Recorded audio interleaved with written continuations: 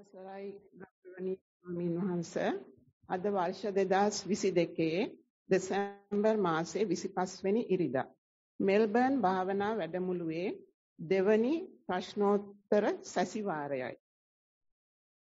අද දිනට ඉංග්‍රීසි භාෂාවෙන් වාර්තා දෙකක් ලැබිලා තියෙනවා.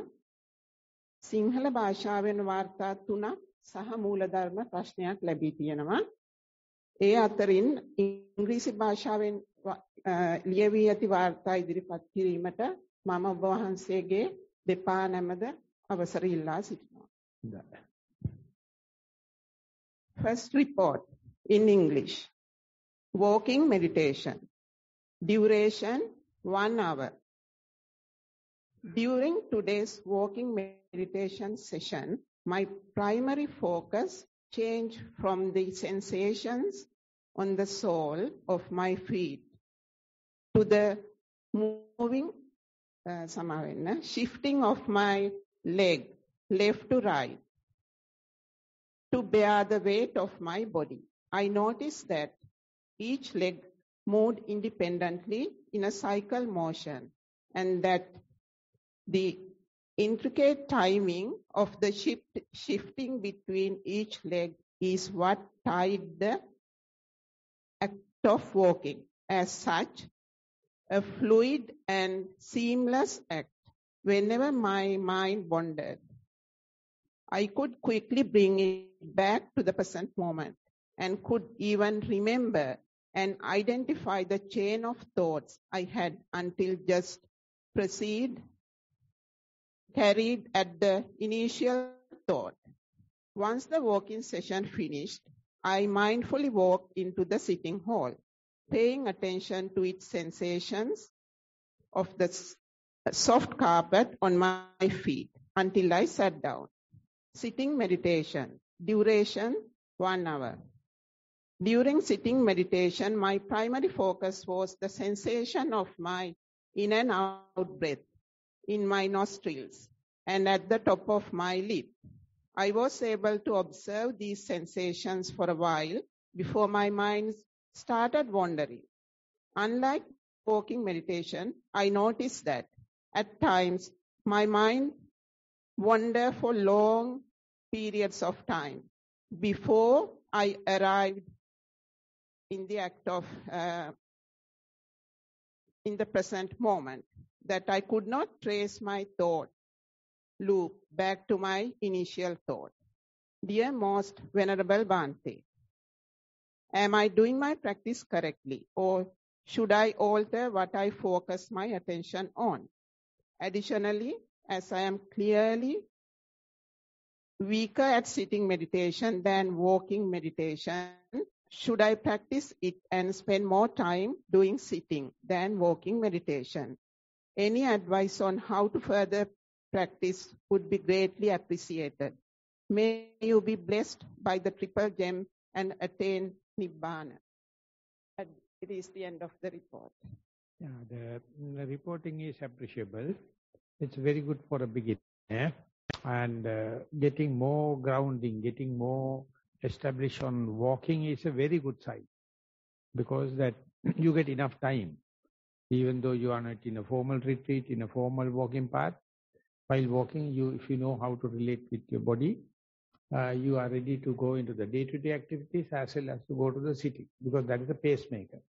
So therefore, if you are skillful in walking, your meditative life will be longer. And the other thing is, whenever your mind is wandering and coming back, if you can see the chain of thoughts, that's the way you can go back to the past life also. That chain of life also all recorded. So from now onward, you can regress back. And by refining this kind of short spaces, only you are developing it is not a wandering. It's a kind of a change of the object. And your main thing is not to worry. These all wandering thoughts indicate your past life, or your habituation, or your directed disposition, or your underlying tendencies. So if you are not hating them, they are your real self. I mean, I am not advising a self as such, That exposed one is completely artificial.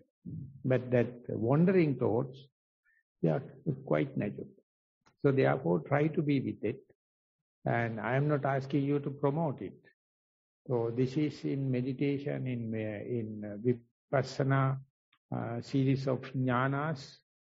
First you appear this, you come across with this sammasana jnana. You start to see three time dimensions. It's called Trikala. There's another name. Past, future and present. Everything comes, short memory of the past and the future, what is going to happen. It appears like obvious.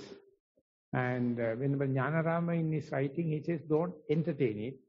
Just understand our mind is very relaxed. That's why it can see either past or what is going to happen in the future. A little bit, don't encourage it. But whenever Power Side says, encourage it as much as possible so that you can go to the past life. And you can have a future projections also. And Brian Weiss recording about, he's a very good healer in going the regression. And he was very successful because he was a Jewish person. He never accepted reincarnation. The moment he accepted, he became a genius. And he can tell anyone why you are suffering like this.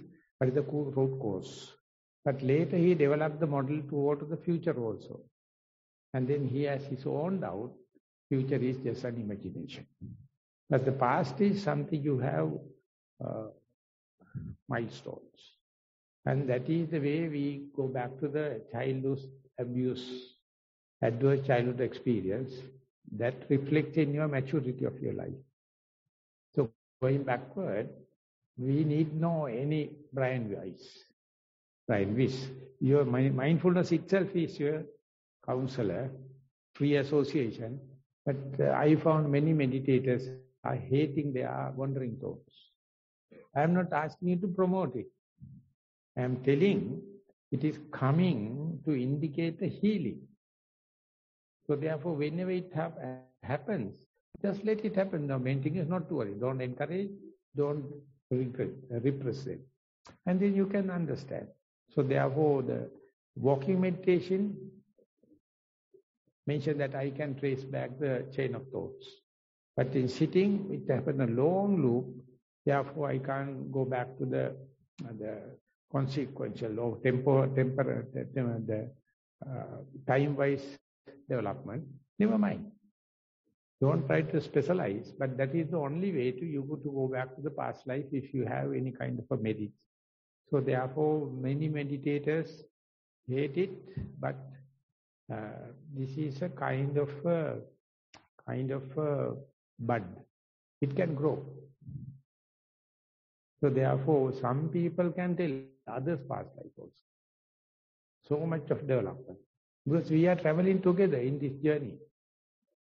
So therefore, I am not promoting, but anyway, report indicates my mind was wandering and came back. And I know because I was on my sensation on the feet. And I came back in sitting, then I know I came back because you come back to your safety land, your assembly ground. So therefore, it's a good report for a beginner. I hope it would have been a mindful child rather than the old croc. Yeah, we are moving. This is the second report in English, mindful walking.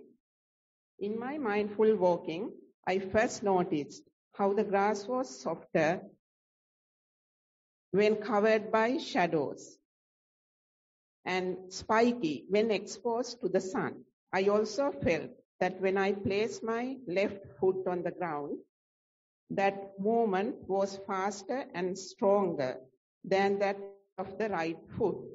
After a while, I observed the process that when I placed my right foot on the ground, the spiky grass would shift to the left and vice versa.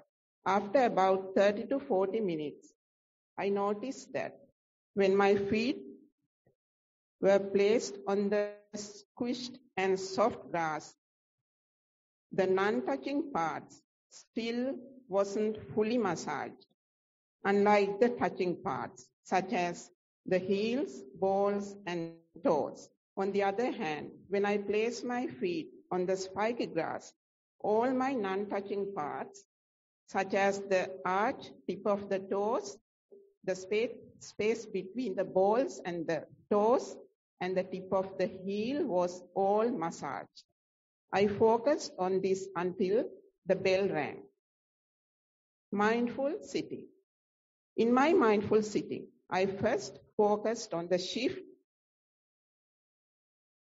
I first focused on the start, middle, and end of my in-breath and out-breath. After about 10 minutes, the whole breath started to fade.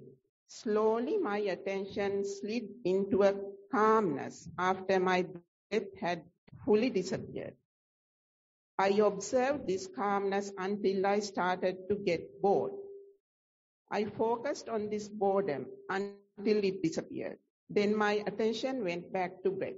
This cycle happened 3 times until on the 8th one, the boredom was stronger. Many thoughts urged me to get up.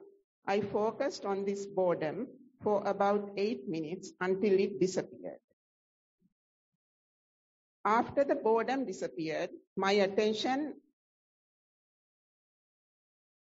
drifted to a pain I had in my right leg. I focused on this for 2 to 3 minutes until it vanished, and my focus went back to the breath. Whilst focusing on the breath, my mind drifted to a thought. I soon realized I was in a thought, and I brought my attention back to my breath. I knew this as I could feel the cold air pass through my nose. I focused on this until the bell rang. The thing that should be highlighted or remarked is the boredom. Boredom is the early sign of Nibbana. If you are avoiding boredom, you are avoiding Nibbana.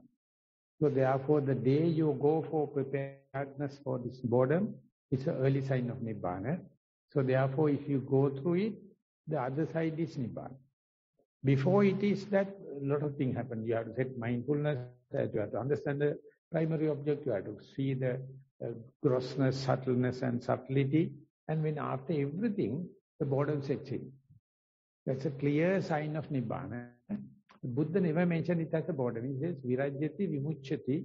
That means it is becoming faded off. Viranjane, virajyati. And some other terminology. That is the diplomatic terminology. In our normal English, we call very boring and very lethargic and uncertain and no limits and a lot of terms. And that's what we call tension and frustration. So therefore, the early signs of Nibbana, so how to change our values, how to understand the results of the meditation as not to confuse it with the question for meditation. Many people consider the boredom as a question, boredom as an impediment, boredom as some kind of a negative side. But that is because you have so much of love for the samsara, and so much of love for the sensuous gratification. So the boredom is appear like negative. But the day you go for boredom, everywhere, no tension. So, nibbindam virajyati, virajyam vimuchyati, vimuttam vimuttamiti jnanam hoti. That's the way the Buddha says. Whenever you see something continuously, viranjanaya, nibbindanaya, no sense, not dramatic, not eventful. That's a very clear sign. No raga, no desire, nothing. And then viranjati, just like this board, lot of colors, ultimately everything becomes විරංජන වෙනවට මොකක්ද ඉංග්‍රීසියෙන් කියන්නේ? Bleaching. Bleached. And then no desire. So no desire you consider as a negative because you are so desirous people. So the day you understand it, you see thousands than one time it would have come to our life, but each time we refused. No, don't come today, come tomorrow. And the other thing is, signs are very clear here, from the last mindful camp to here. In the mindful camp, we clearly discuss these points. Rather than you are walking on a flat substrata, you are walking on the grass. So all the areas are touching. Usually in the flat area you won't. Is Nethula in the retreat, this one? Nethula is the expert for that. And he prepared a 3-minute video, and he says, when he is walking on the flat ground, what are the untouching areas? When he was at the age of 6 and 7, then ask him to walk on the muddy place and keep the leg on a white A4 paper. And then he can see where the mud is touching. Then he painted it and pointed, these are the not touching areas. He says, even he is walking on the flat area, he can feel non-touching areas. But when you are walking on the grass, all the areas are getting prickled. These are the areas we do tingling for the young children. This is the emotional seat. If they are not touching while we are walking, our stomach won't get enough blood and nervous system. I have diagrams. I will give it to Kushalan and he will display. And of course we have discussed earlier, thereby when we are walking with shoes and where we are walking on the flat areas, these places won't get titillated. But when you are walking on cut grasses, all these things are happening. And if you are walking on rocky steps, all the places get massaged. So that's why the mountain people are living long. But nowadays we are wearing shoes and we are making the surface flat and complaining about digestion problems and reflexology problems. So therefore when you are walking on a sandy ground, partly they are getting touched. But if it is a beach in the deep sand, no good. Therefore grass and the sand is the best, is the most luxurious. And we discuss this. And we discuss in detail how one in-breath and out-breath having the gross area, medium area, and the soft area. The beginning, the middle, and the end. And the graphs, I think Chatura took photos. And I just wanted to keep it with me. So therefore I distributed some papers. Some papers I lost, partly I got it. They are basically on the last day papers. And they are very interesting. And in the Sati camp, we went very deep into that. But I'm sorry, the older generation can't understand that. So they don't expect this kind of thing in walking meditation. They expect going to heaven, to accumulate merits. Nonsense. And while walking, you feel then and there how the reflexology is working. And 1 hour walking and 1 hour sitting means fairly good treatment. So therefore, I would like to furtherance. If Chatu can give you a few minutes of a talk, Chatu, about what we discussed, because also the time I disturbed him because I just wanted to have a tape recorder. 2 points you have to explain about the touching areas and non-touching areas and the in-breath and out-breath, medium, the gross area, medium area and soft area, beginning the middle and the end. Ready? Okay. You have to stand up. Be obedient. So we discussed in the mindful camp that we just had with kids, if they can hear me, when we do walking, although we think that all our feet or soles of our feet touch the ground. Your voice is not sharp. Is this better? You have to keep it in this angle. Okay. I think you can hear me now? Yeah. No.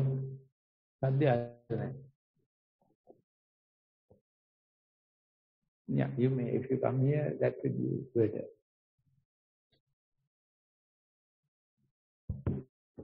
You're in the middle here. Okay. You have to be here between two bubbles. Okay. Can you hear me now? Is that better? Better. Okay, so we had a mindful camp earlier this week. So all the kids had quite a good go at walking and sitting.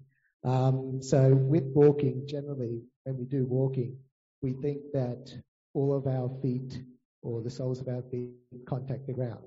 And what we find is actually when we do walking, there's many areas that are non-touching. So I don't have a good picture, but if I show, there's an arch in the sole of the feet. There's also between the toes and the ball, there's a gap there, or like another little arch. And also in between the balls of the feet, those areas are not touching. So generally, if you're walking on a flat surface like this, those areas don't contact the ground. Whereas if you walk on maybe an uneven surface like grass, then you'll find all those areas start to touch the ground, or you get sensations that you didn't feel before. So I guess we had a lot of discussion on walking with shoes and without shoes, walking on grass versus walking on tiled or carpet areas. And we found that there is sensations that are available in one or the other that you may not feel. And there was also a bit of discussion on which one is better. Like, should we walk always on carpet or on grass, or with shoes or without shoes? It doesn't matter. I think what Bhante was saying was whether you walk or you don't walk, still you're going to be mindful. So we had the shoe issue also. Yes, shoe issue. Yes. I think Bhante, what you said was, no, actually, I think what you said was if you don't walk, no chance of being mindful. So better to walk either with a shoe or without shoe. At least you'll get a chance for it. Hopefully I covered that. Is that? And the beginning, the middle, and the end of the in-breath and out-breath. Okay, so there's for the in-breath and out-breath, we drew a very nice chart of, and it's a shame we don't have that chart here. You have the photo. I don't have, I do have the photo. I'm not sure if everyone will see it. We prepare for the next time. We'll prepare it for the next one. We took a nice picture of in-breath and out-breath, but it's sort of like a sine wave. So when you start with in-breath, it's very, very slow, and then it's gushing, so it's increasing in intensity. And then as it gets to a peak, it starts subsiding, and then it's dropping away in intensity until you get to your out-breath, beginning of out-breath, and then it's ceasing almost, and then starting up again, increasing in intensity up to a peak, and then subsiding again as it's coming out. It's a bit hard to explain without a picture, but hopefully you get some idea of beginning, middle, and end, and intensity changes for breath. Is that covered? Thank you. Clap.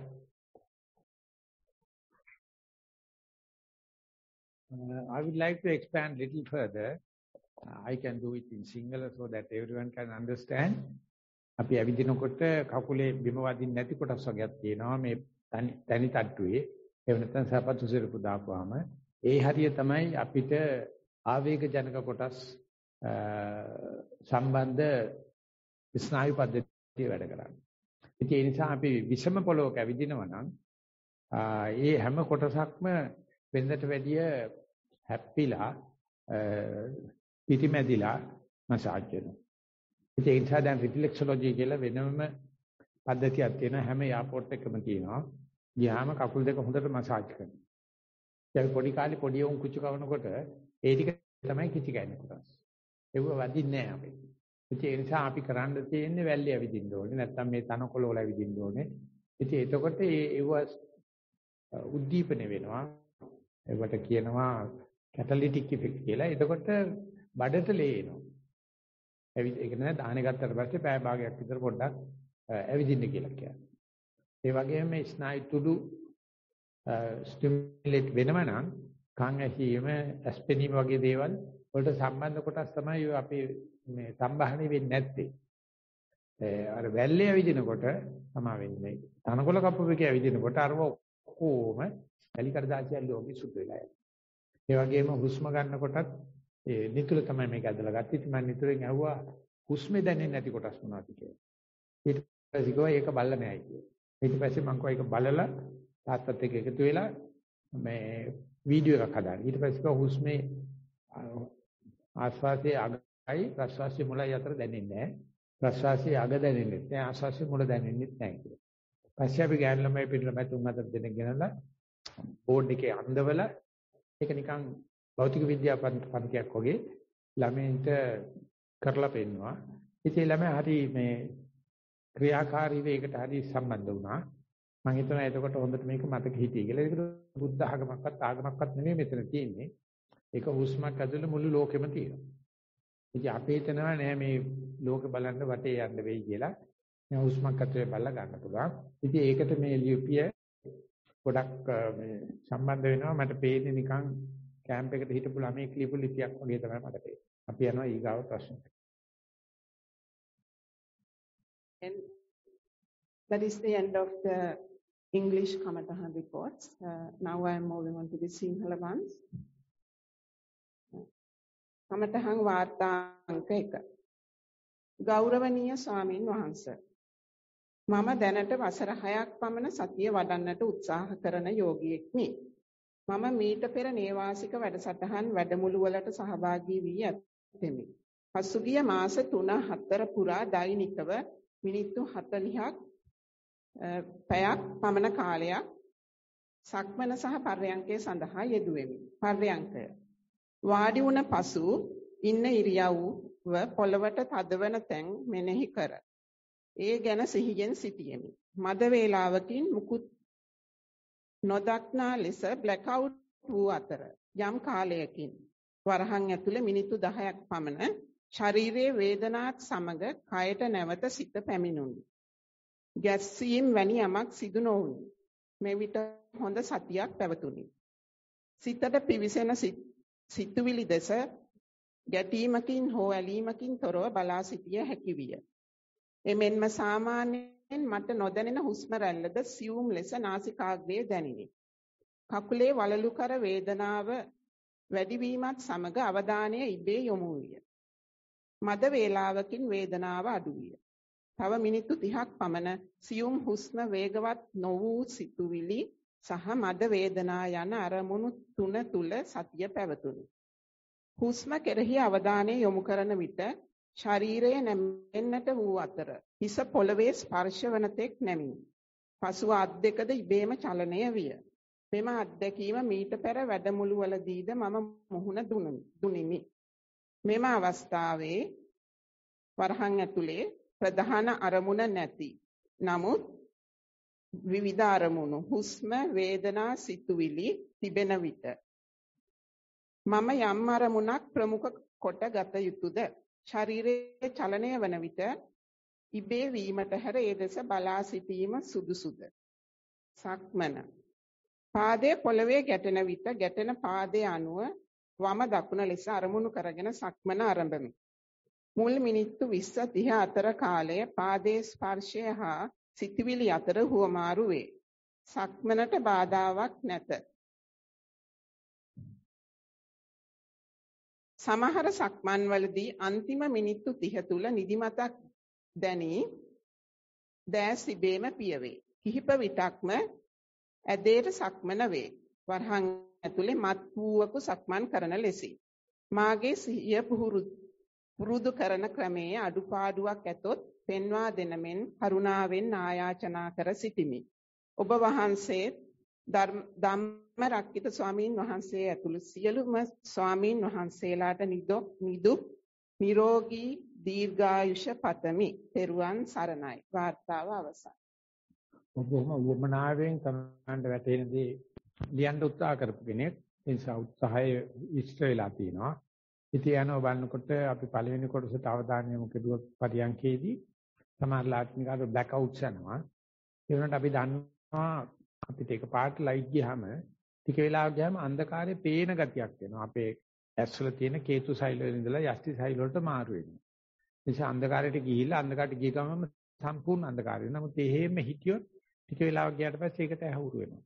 ඒ වගේ මේ black out වෙන එක අපිට සාමාන්‍ය western psychology වල කියන්නේ යටි හිත කියලා. ඒක නිකන් නුහුරු නුපුරුදු තැනක් වගේ. නමුත් ඒක හොඳට හුරු කරලා ඒකට මං යන්න ඕනේ මම මේකට අවදි වෙන්න ඕනේ ගියාට පස්සේ ඒක ටිකක් වෙලා ඉනකොට ඒක ඇතුලේ තියෙනවා මූල කර්මස්ථානෙත් තියෙනවා. හැබැයි ඒක අනිකුත් සියලුම කර්මස්ථානත් එක්ක බොඳ වෙලා තියෙනවා. ඕනේ නම් යාට මූල කර්මස්ථානේ හොයන්න පුළුවන්. එහෙම නැත්නම් සමස්ත දිහා බලන්න පුළුවන්. එහෙම නැත්නම් හිතට ඉඩ දෙන්න පුළුවන් ඔබ මූල කර්මස්ථාන වගේ ඒක බලපං. එහෙම නැත්නම් මේ ගොජේ දිහා බලපං. ඉතින් තුන වැටෙනවා ආර්ය පරිශ්‍රයෙන්. ඒක නිසා මේකට ගියේ නැති එක්කෙනෙක්වත් මේ ස්වභාවය නැහැ. නමුත් මේක සත්‍ය කැඩීමක්, භාවනාවේ වැරදීමක්, යක්කු ගහලා, භූත දෝෂ අනම්මනම් කියලා දඟලන පටන් අරගත්තොත් එයාට තියෙන්නේ මේ අන්ධකාරයට බයක්. එහෙම නැත්නම් අන්ධකාරයේ ප්‍රශ්නයක් කරගන්න.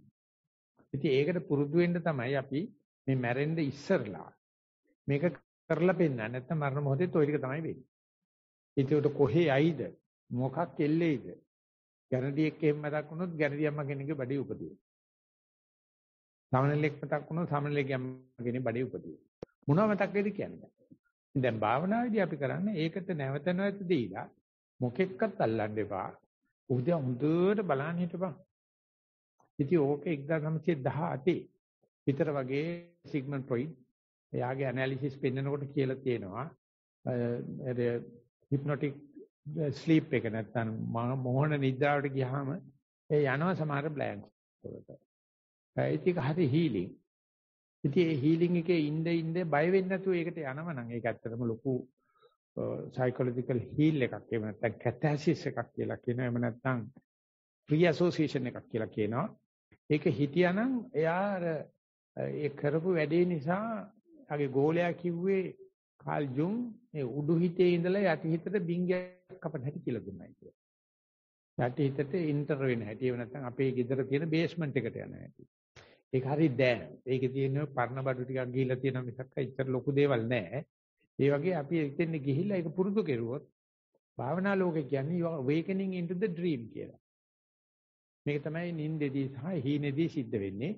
අපි එහෙම නෙවෙයි දැන් දැක දැන දෙන්න ගිහිල්ලා කලබල වෙන්නේ නැතුව ඒක ඇතුලේ තියෙන මොනවද වෙන්නේ කියලා හොඳට බැලුවොත් අපි ඔක්කොගම යටටට්ටුව සමානයි. ඒක තමයි කාල් ජුන් එකතු කරපු universal consciousness කියලා. ඒ යටටට්ටුව අපි ඔක්කොම සමානයි. ඒක ගෑන් පිටිමකමක්වත් වයසක්වත් උගත් නුගත් මොකක්වත් නැහැ. අපි ඒක වහගෙන තමයි මේ උඩ බොරුවට මේ සෝබණයක් දාගෙන tip of the iceberg එක විතරක් බලාගෙන ඉන්න ගතියක් තියෙනවා. භාවනාදී අපි ඒක කාගෙන බහිනවා. ඉතින් ඒක මේ දේව නිර්මාණ God created world එකේ ගැලපෙන්නේ නැහැ. දේව නිර්මාණ කරේ intelligent design එකක් නේ. මේකේ පේනවා මේ නෙළුම පිපිලා තියෙන මහා ජරා මඩබඩ. තාම නෙළුම තාමත් ඕජාව ගන්න ඕකෙම තමයි. ඉතින් ඒ නිසා මේ අපේ තියෙන භාවනා හිතේ ලස්සනත් අර ජරා හිතේ තියෙන කැතත් දෙකම එකයි. නෙළුම් දණ්ඩක් විතරයි පරතරේ තියෙන්නේ.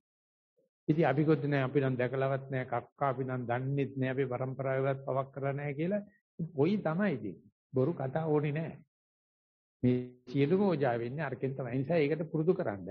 ඉතින් ඒකට තමයි මිනිස්සු ඔය හුනියන් කපනවායි, එත් කවි කියනවායි, බෝධි පූජා කරනවායි, පිරිත් නූල් ගැට ගන්නවායි මල්ලා සෙල්ලම් දාන.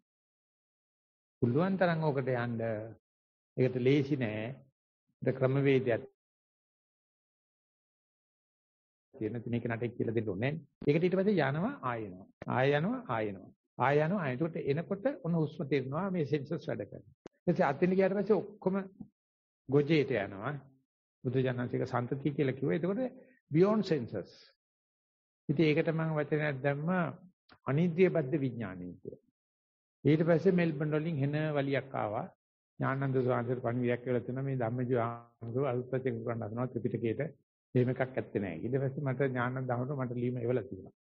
මෙහෙමයි කියලා. මම කිව්වා ඉතින් මම ඔය මොන හරි කියනවා. ඉතින් අලුත් පරණ බඩු විකුණනකොට අලුත් මේ ඇඩ්වර්ටයිස්මන්ට් දාන්න එපා. ඉතින් අනිත්‍ය බද්ධ විඥානේ අපිට අයිති නැහැ. එතනින් එහාට භාෂාව වැඩ කරන්නේ නැහැ. එතනින් යාට ඒ දකින්න අත්දැකීම මගේ නෙවෙයි. එතනින් යාට no limits.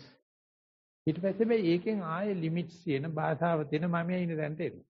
ඉතින් අපිට බලන්න පුළුවන් මම කැමති අර අන්ධකාර මමයා නැති භාෂාව නැති අංජබජල් ඒකට කඩු වලින් දැම්ම වචන තුනක් අපිලිවෙල එහෙම නැත්නම් අක්‍රමිකතාව එහෙම නැත්නම් නානා භාව ඒකද කැමති නැත්නම් මේ පිළිවෙලයි ක්‍රමිකත්වයයි හෙල්ලෙන්නේ නැතුව තියෙන ස්ථාවර භාවයේ කියලා ගත්තොත් එහෙම අධ්‍යාපනයේ ගෙනියන්නේ අපි අර ක්‍රමිකත්වයට.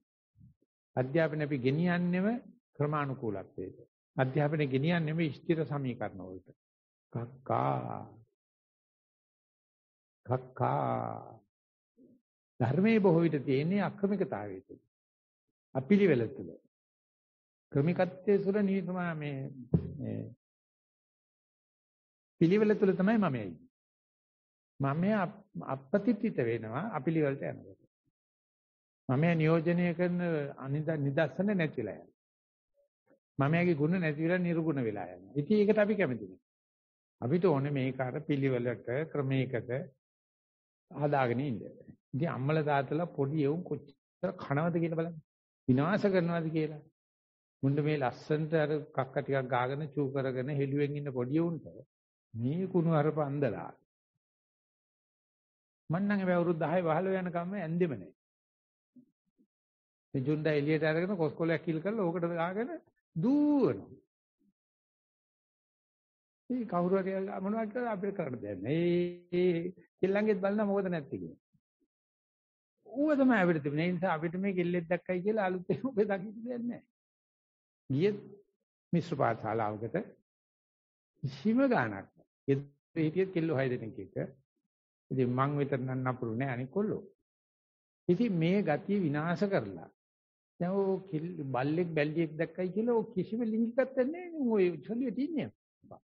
දැන් මේක බලන්නකෝ නීති දාගෙන මොන ක්‍රමාන මේ කසාදේ සල්ලි මේ විවස්ථාවේ අපි කාලා තියෙන හැටි බලන්න මෙල්බන් එන්නම ඕන. ලංකාවේ තාම ඉච්චරම පිළිවෙලට ඇවිල්ලා නැහැ ඕනෙකට ඕන දෙයක් කරනවා. ඉතින් බුදුරජාණන් අපිට මේ දීලා තියෙන ලයිසන් එක සදාචාරයට හිර කරුවොත් ඒක සීලය වෙනවා. සදාචාරයට හිර කරුවොත් සමාධිය. විපස්සනාවට යනකොට ඔය කිසිම සීමාවක් නැහැ. පැටකොට බැමි නැති සීමාවල් නැති අපේම ලෝක. හැබැයි අර සමස්තයේ තියෙන සීලය කඩන්න එපා. සමාධි වඩන කට්ටියගේ සමාධිය ආතල්ලේ කඩන්නත් එපා. හැබැයි විපස්සනාව එකක්වත් නැහැ. විපස්සනා කියන්නේ අසීමිත ඒ කියන අපපතිත ගතිය. ඉතින් එතනේ කාටවත් එතන ගියාට ඒක මගේ ඉච්ඡා ගන්න බෑ. ඒ සම්මේතාවයක් නෑ ඒක. මොකද ඒක අදගෙන වැඩිලක් නෙදී. දඩස් කාලේ වැඩෙනවා. ඉතින් වැටිච්ච නැති එක්කෙනෙක්වත් නෑ. ඉතින් ඔක්කොම ඒක නැති කරගන්න කම්තම් සුද්ධ කරනවා. බලන්නකෝ ඉච්චි දියක් මනේ වනහතරකටවත් එහෙමනම් වෙන්න බෑ මොනවා වුණාද දන්නේ මංජ වෙජල් වෙලා ගියා. කරකිලා ඇතරියයි කියලා ඒක ගැන කියන කතා ඇහෙනකොට මම හිතනවා ඒක නිසාම වෙන්නේ නැති බුදුහාමුදුරු බණ නොකියන නිසා. ඒ තරම් you hate නිබ්බාන. ඒක ලියලා තියෙන පොතක්ම Eric from Fear of Freedom කියලා. අපේ ෆෝමියුලාස් වලයි ක්‍රමිකත්වයේ තුලයි සද මේ ප්‍රමාණ කිරීම තුලයි හිර වෙලා. ඒකේ විවේකේ නැහැ. ඒකේ ටෙන්ෂන් එක විතරයි තියෙන්නේ. ෆ්‍රස්ට්‍රේෂන් විතරයි. ජීවිතේට ඒක අදාළ නැහැ. හැබැයි අතන ඉන්න බැරි නෑ. බුදුජානනාංශයේත් රජපෞලක ඉපදිලා කොහොම ලස්සන රාජසභාවට ගියේ කියන වැඩවල හිටියා. හැබැයි බොහොම සුළු වෙලා. කරුණාය උපගමනං ප්‍රඥාය අපගමනං කියලා තියෙනවා. කරුණාවෙන් සෙනග ඉන්න තැන කියලා පින්ඩපාත වල සූපත් වේවා කියලා එනවා. මේ සෙනග නොදකින්න ආපහු නලිරු පුච්චි මන්ද මූලයට ගිහිල්ලා ජොල්ලියේ ඉන්නවා ප්‍රඥාව පිටින්. සෙනගත් එක්ක ඉන්නකොට කරුණාවෙන් වැඩේ ෂේප් කරලා ක්‍රීම් ටිකක් ගාලා බබා හොඳයි කියලාගෙන ඉන්නවා. මේක පොඩි වෙලාවක්. ගමට යන්නේ පොඩි වෙලාවකට ඉතුරු ටික ප්‍රඥාවයි. දැන් අද වෙලා තියෙන්නේ දවස් කොච්චර භාවනා කරන්න ඕනද කියලා අහනවා. নানা ප්‍රකාර ප්‍රශ්න මොකද කක්ක කොච්චර ඕනද කියන එක තමයි ප්‍රශ්න තියෙන්නේ. ඒ නිසා ඒ හිස්තැනට යනවා මෙයා ගිහිල්ලා ඇවිල්ලා තියෙනවා. හොඳ ලස්සට විස්තර වෙනවා. ඔය වගේ චක්‍ර 20ක් 30ක් යන්න ඕන. අපි ඒක සතිපාසලේ පෙන්න දුන්නා මකුළු දැලක් ඇඳලා මකුළුවා එක ඇතුළෙම මේ කැරක් යන මේ බ්‍රෙඩ් එකක් හදලා තමයි දැල හදන්නේ. ඒ වගේ තමයි මේ චක්‍ර වැඩ කරන්නේ ලොකු චක්‍රයක් ගිහිල්ලා ඒක තමයි අමාරු දෙයක්. ඒක තමයි ආධුනික උඹක් හිර වෙන තැන. ඒක ඇතුළෙම ඒකම යනවා. ඒක ලස්සනට බෙඩ් ස්ප්‍රින්ග් එක පෙන්ලා දීලා තියෙනවා ඩයලෙක්ටික් මෙටීරියලිසම් කියන පොතේ කාල් මාක්ස්. ඇත්තට මේක කාල් මාක්ස් නෙවෙයි ලියලා තියෙන්නේ. ද්විඝටනාත්මක භෞතිකවාදී කියන පොතේ මොනම කැරක් කැරකේ යන හැටි අපි ගිය පාර කරපු වැඩද ආයෙත් අනිවාර්යයෙන්ම කරනවා. ආයෙනම් කරන්නේ නැහැ කිව්වට හෙට ආයෙත් අනිවාර්යයෙන්ම කරනවා. ඒ වගේම ඊයේ හම්බෙච්ච බෙස්ෆුල් සිටුේෂන් එක ආයෙ හම්බ වෙනවා. ඊයේ ආයෙනම් එන්නේ නැති වෙයි කියලා නේද ආයෙ එනවා. ඉතින් ওই දෙක අතර මේ කැරක් කැරකි යන ගමනක් තියෙනවා. එක්කෙනෙකුට නම් දරන්නම බෑ. ඒ යන එක්ස්ට්‍රීම්ස් එක දරන්නම බෑ. මමත් එයින් තොරව බලන්නේ හිටියොත්. ඒක බොහොම ලස්සන මේව කැරක් කැරකි. අර ජේතවනාරාමේ වටේට තියෙන පේසාවලලු ඊට පස්සේ ධාතු ගර්භය ඊට පස්සේ දේවතා කොට්ටු ඊට පස්සේ උඩට වලලු ගිහිලා අන්තිමට චූඩාමානිකයට යනවා වගේ ගමනක් තියෙනවා. ඉතින් ඒක ලියලා දෙන්න බෑ. මොකද ඒක හරි 3 dimensional උත් නෙවෙයි ඒක. multi dimensional වැඩ කරන්නේ. නමුත් මේ වගේ කමඨහන් වාර්තාවල සෑහෙන ශා කරන්න උත්සාහ කරලා තියෙනවා. ඉතින් ඒක නිසා මේකම ලක්ෂ කෝටි වාරයක් වෙන්න දෙන්න මැරෙන්න ඉස්සෙල්ලා. ඊට පස්සේ උන්නත් එකයි මලත් එකයි. මොකද ඉන්නකම් බලන්නෙම අර මොනවා නොදැනෙන තැන හොඳයි කියන එකනේ. ඒක නොවේවා කියන අදහස නැහැ. ඒක වේවා කියන අදහසක් නැහැ. ඒකයි විඥානයයි මේ ඉන්ද්‍රිය බද්ධ විඥානය දෙක අතර ඔහේ shift වෙන්න ආරෙන්න. ඒකත් එකයි මේකත් එකයි කියන තැන සීමාව තේරුම වර්ගීකරණයේ choice එක නැති වෙන කම්ම භාවනා කරන්න කියලා අපි යනවා ඉස්සරහට. මේ වාර්තාව ගෞරවනීය ස්වාමින් වහන්සේ පර්යංක භාවනාව.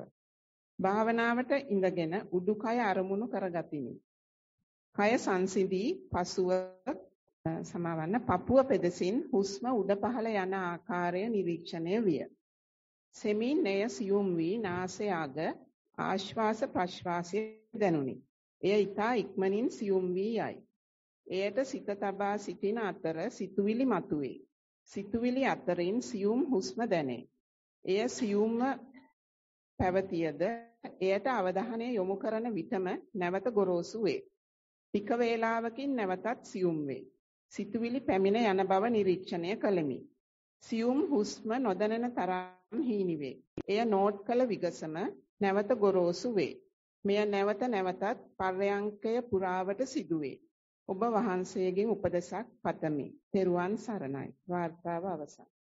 ඒකෙදී අර අපි කැම්ප් එකේදී ග්‍රාෆ් එක ඇඳලා පෙන්නවා. නැත්නම් ඒක තව ස්ටේජස් වලට පෙන්වන්න පුළුවන් අපිට ඕනම වෙලාවක දුක තියෙනවා ඕනම වෙලාවක නිවන තියෙනවා. අපි ફોકસ කරන්නේ කොතැනද කියලා බැලුව එකයි ප්‍රශ්න තියෙන්නේ. දුකට ફોકસ කරුවොත් දුක තියෙනවා. නිවනට ફોકસ කරුවොත් නිවන තියෙනවා. දුකයි නිවනයි අතර කිසි වෙනසක් නැහැ. අපිට ලොකු වෙනසක් තියෙනවා. ඒක නාගාර්ජුන පාදයන් මේ මූල මධ්‍යම කාර්යකාරී සංසාර කියන්නේ නිර්වාණය කිව්ව නිර්වාණය කියන්නේ සංසාරය කිව්ව. බලන්න හැටියට තමයි මේ සංසාරය තමයි නිවන තියෙන්නේ. වෙන පිටරටින් ඉම්පෝට් කරන දෙයක් නැහැ. නිවන තුළ මුළු සංසාරෙම තියෙනවා. ඒක බුදුරජාණන් වහන්සේ දේශනා කරලා තියෙනවා. ඊ타ත්ම ගැඹුරු මොහොතේ උඩම තට්ටුව සුලිසුලන් නිසා හුස්ම හුලං නිසා නිතරම කැළතිලා තමයි තියෙන්නේ හැල හැප්පිලා තියලා. ඊ타ත්ම ගැඹුරු මොහොත මිංගල මිංගල මහා මිංගල ආදී මහා මත්ස්‍ය යනකොට අඩිය කැළඹෙනවලු. මැද මොහොත කවදාවත් කැළඹෙන්නේ නැති. අපේ හිතත් ඒ වගේ. ඉතින් අපි අර උඩටයි පල්ලෙහාට ගියොත් එක්ස්ට්‍රීම් දෙකට ගියොත් දුකයි අනම්මනම් දුකයි සපතයි හොඳයි නරකයි කියාති උනත් හැමදාම දුකයි ලෝකේ. කොයි වෙලාවක හරි මැද බැලුවොත් ඒක හැම වෙලාවෙම තියෙනවා. ඉතින් උස්මේ අර පාතම කැල බැලුවොත් ග්‍රොස් එක නෙවෙයි මීඩියම් එක නෙවෙයි සටල් එක හැමදාම මේක සටල්ම තමයි. ඒ වෙලාවේ ග්‍රොස් එක දිනන එක බලන්න බෑනේ දැන් මේක සටල් එකනේ බලන්නේ. එතකොට අපි අර මේ සෙන්සර් එක අපේ හිතේ තියෙන සෙන්සර් එක එන්න පල්ලෙහාට ගිහලා තියෙනවා. ඒතර ග්‍රොස් එක පේන්නේ නැහැ අපිට. පේන්නේ සටල් ටික විතරයි. අපේ හිත ඇවිස්සලා භාවනා කරන්නේ නැති, සතිය නැති, භාවිත මනසක් නම් අර උඩම තමයි. ඒකට කියන්නේ සුපර්ෆිෂල් නැත්නම් වොබ්ලිං මයින්ඩ් කියලා කියන්නේ. සතිය කියලා කියන්නේ සතිය ලක්ෂණ වල පෙන්වන්නේ වතු පිට පාවෙන පොරොප්පයක් වගේ. සතිය නැති එක. සතිය තියෙනවා නම් ගල් කැල්ලක් දැම්මා වගේ කාගෙනම යනවා අඩියටම යනවා. ඉතින් අපි මේ වෙලාවේ ලෙඩ නැති වෙලාවේ පුළුවන් තරම් පුරුදු වෙනවා. අර මතු පිට තියෙන එක පොඩ්ඩක් මේ පාවෙන එක පොඩ්ඩක් බස්සන්න. ඒක මරණ වේදික කරන්න බෑ. වයසට ගියාට පස්සේ කරන්න බෑ. ලෙඩ වුණාට පස්සේ කරන්න බෑ. එතකොට හිත හරීම නිකන් පොරොප්ප කැල්ලක් වගේ ලබු කබලක් වගේ මේ රිජිෆෝම් කැල්ලක් දැම්මගේ බහින්නෙම නැහැ.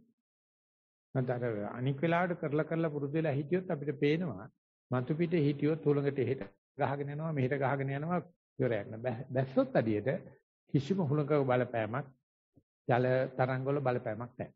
ඉතින් අන්නේ ටික අපි මේ පුරුදු කරන්න යනකොට ඇති වෙන දුක තමයි අක්‍රමිකතා තමයි. එහෙම නැත්නම් නොසිතූ නොවිරු දේවල් වලින් තමයි අපි එක්ස්පීරියන්ස් එක ඇකියුමුලේට් වෙන්නේ. එහෙම නැත්නම් අපි හાર્ඩනින් process එකට යනවා. ඉතින් අපි ඒවා එන්න දෙන්නේ නැහැ නේ දරුවන්. ඒවෙන් වලක් කළා උන් පින්න පූල් ගෙඩි වගේ කුල්ලෙන් වහලා මුල්ලේ තියලා හදනවා.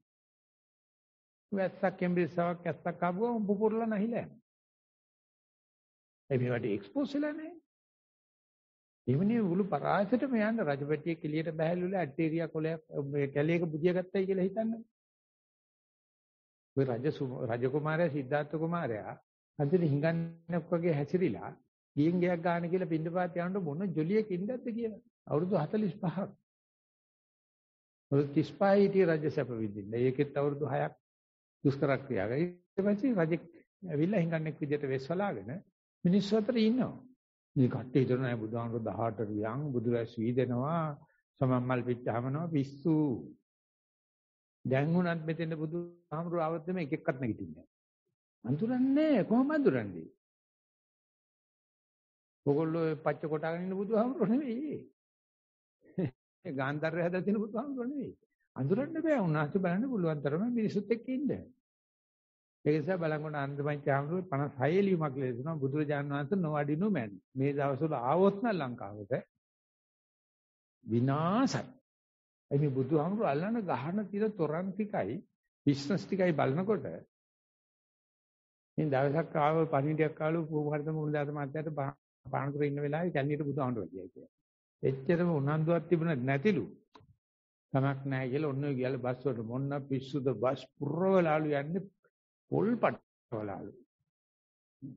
නගින්නත් ඉන්නවලු. එතකොට මේ අපේ හිතුව නාකිය අත්තම කෙනෙක් ඒ වගේ නාකියෙක් ඇවිල්ලා හැරමිටියක් කරන ඌත් ඉන්නවලු බස් වලට.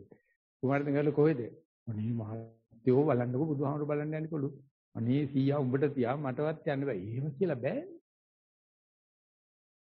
අපි යන්නේ බෑ. නාකියට ගාය. හදිසියෙ බස් එකක් නතර කරාලු මිනිහෙක් බයි. ඊට පස්සේ විජහට කුමාරතුංග එල්ලෙන් හදනකොට නාකියත් ඇවිල්ලා එල්ලුනාලු ඊලන්දරිය දීපුවාම එකක් මේ මගුල නිසා අපිටත් කැලණියන් නම් වෙන්නේ නැහැ කියලා නාකිය අදගෙන වැටුණා. ඊට පස්සේ කුමාරතුංගත් බහලා බලනකොට අරුගේ නල්ලට ඇවිල්ලා ඊට පස්සේ මොකද උනේ කියලා අනේ පුතේ බලපංකෝ මට පොල් අවුනේ නැහැ. මං ඇදගෙන වැටුණා. ඊලන්දරියෙක් ගැව්වා. ඊට පස්සේ මේ මොනවද ප්‍රථමාධාරයක් කර කර ඉන්නකොට කවුද ඇවිල්ලා පිටිපස්සෙන් තට්ටු කරා. ඊට පස්සේ කවුද කියලාලු මම තමයි බුදුහාමුදුරුවෝ එන්න තමයි හිතාන හිටියේ මං එන්නේ නැහැ කියලා.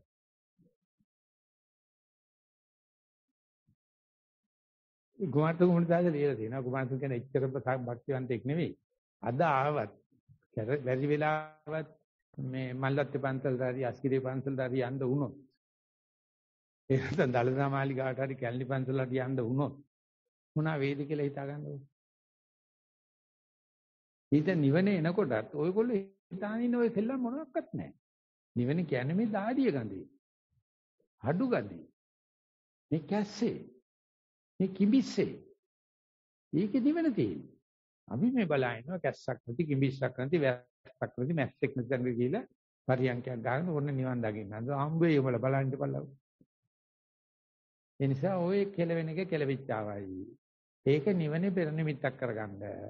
ඒකල අපේ අම්මලා තාත්තලා මේක අපෙන් වළක්වලා තියෙන්නේ. මුළු අධ්‍යාපනයම අපෙන් වළක්වලා තියෙන්නේ. මුළු දේශපාලනයම පස් අවුරුදු සැලෙන් දස අවුරුදු සැලෙන් දාලා වළක්වන්න හදන්නේ. වළක්වන්න බෑ. සෙනගකට වළක්වන්න පුළුවන් වුණාට උන්ට මාව වළක්වන්න බෑ.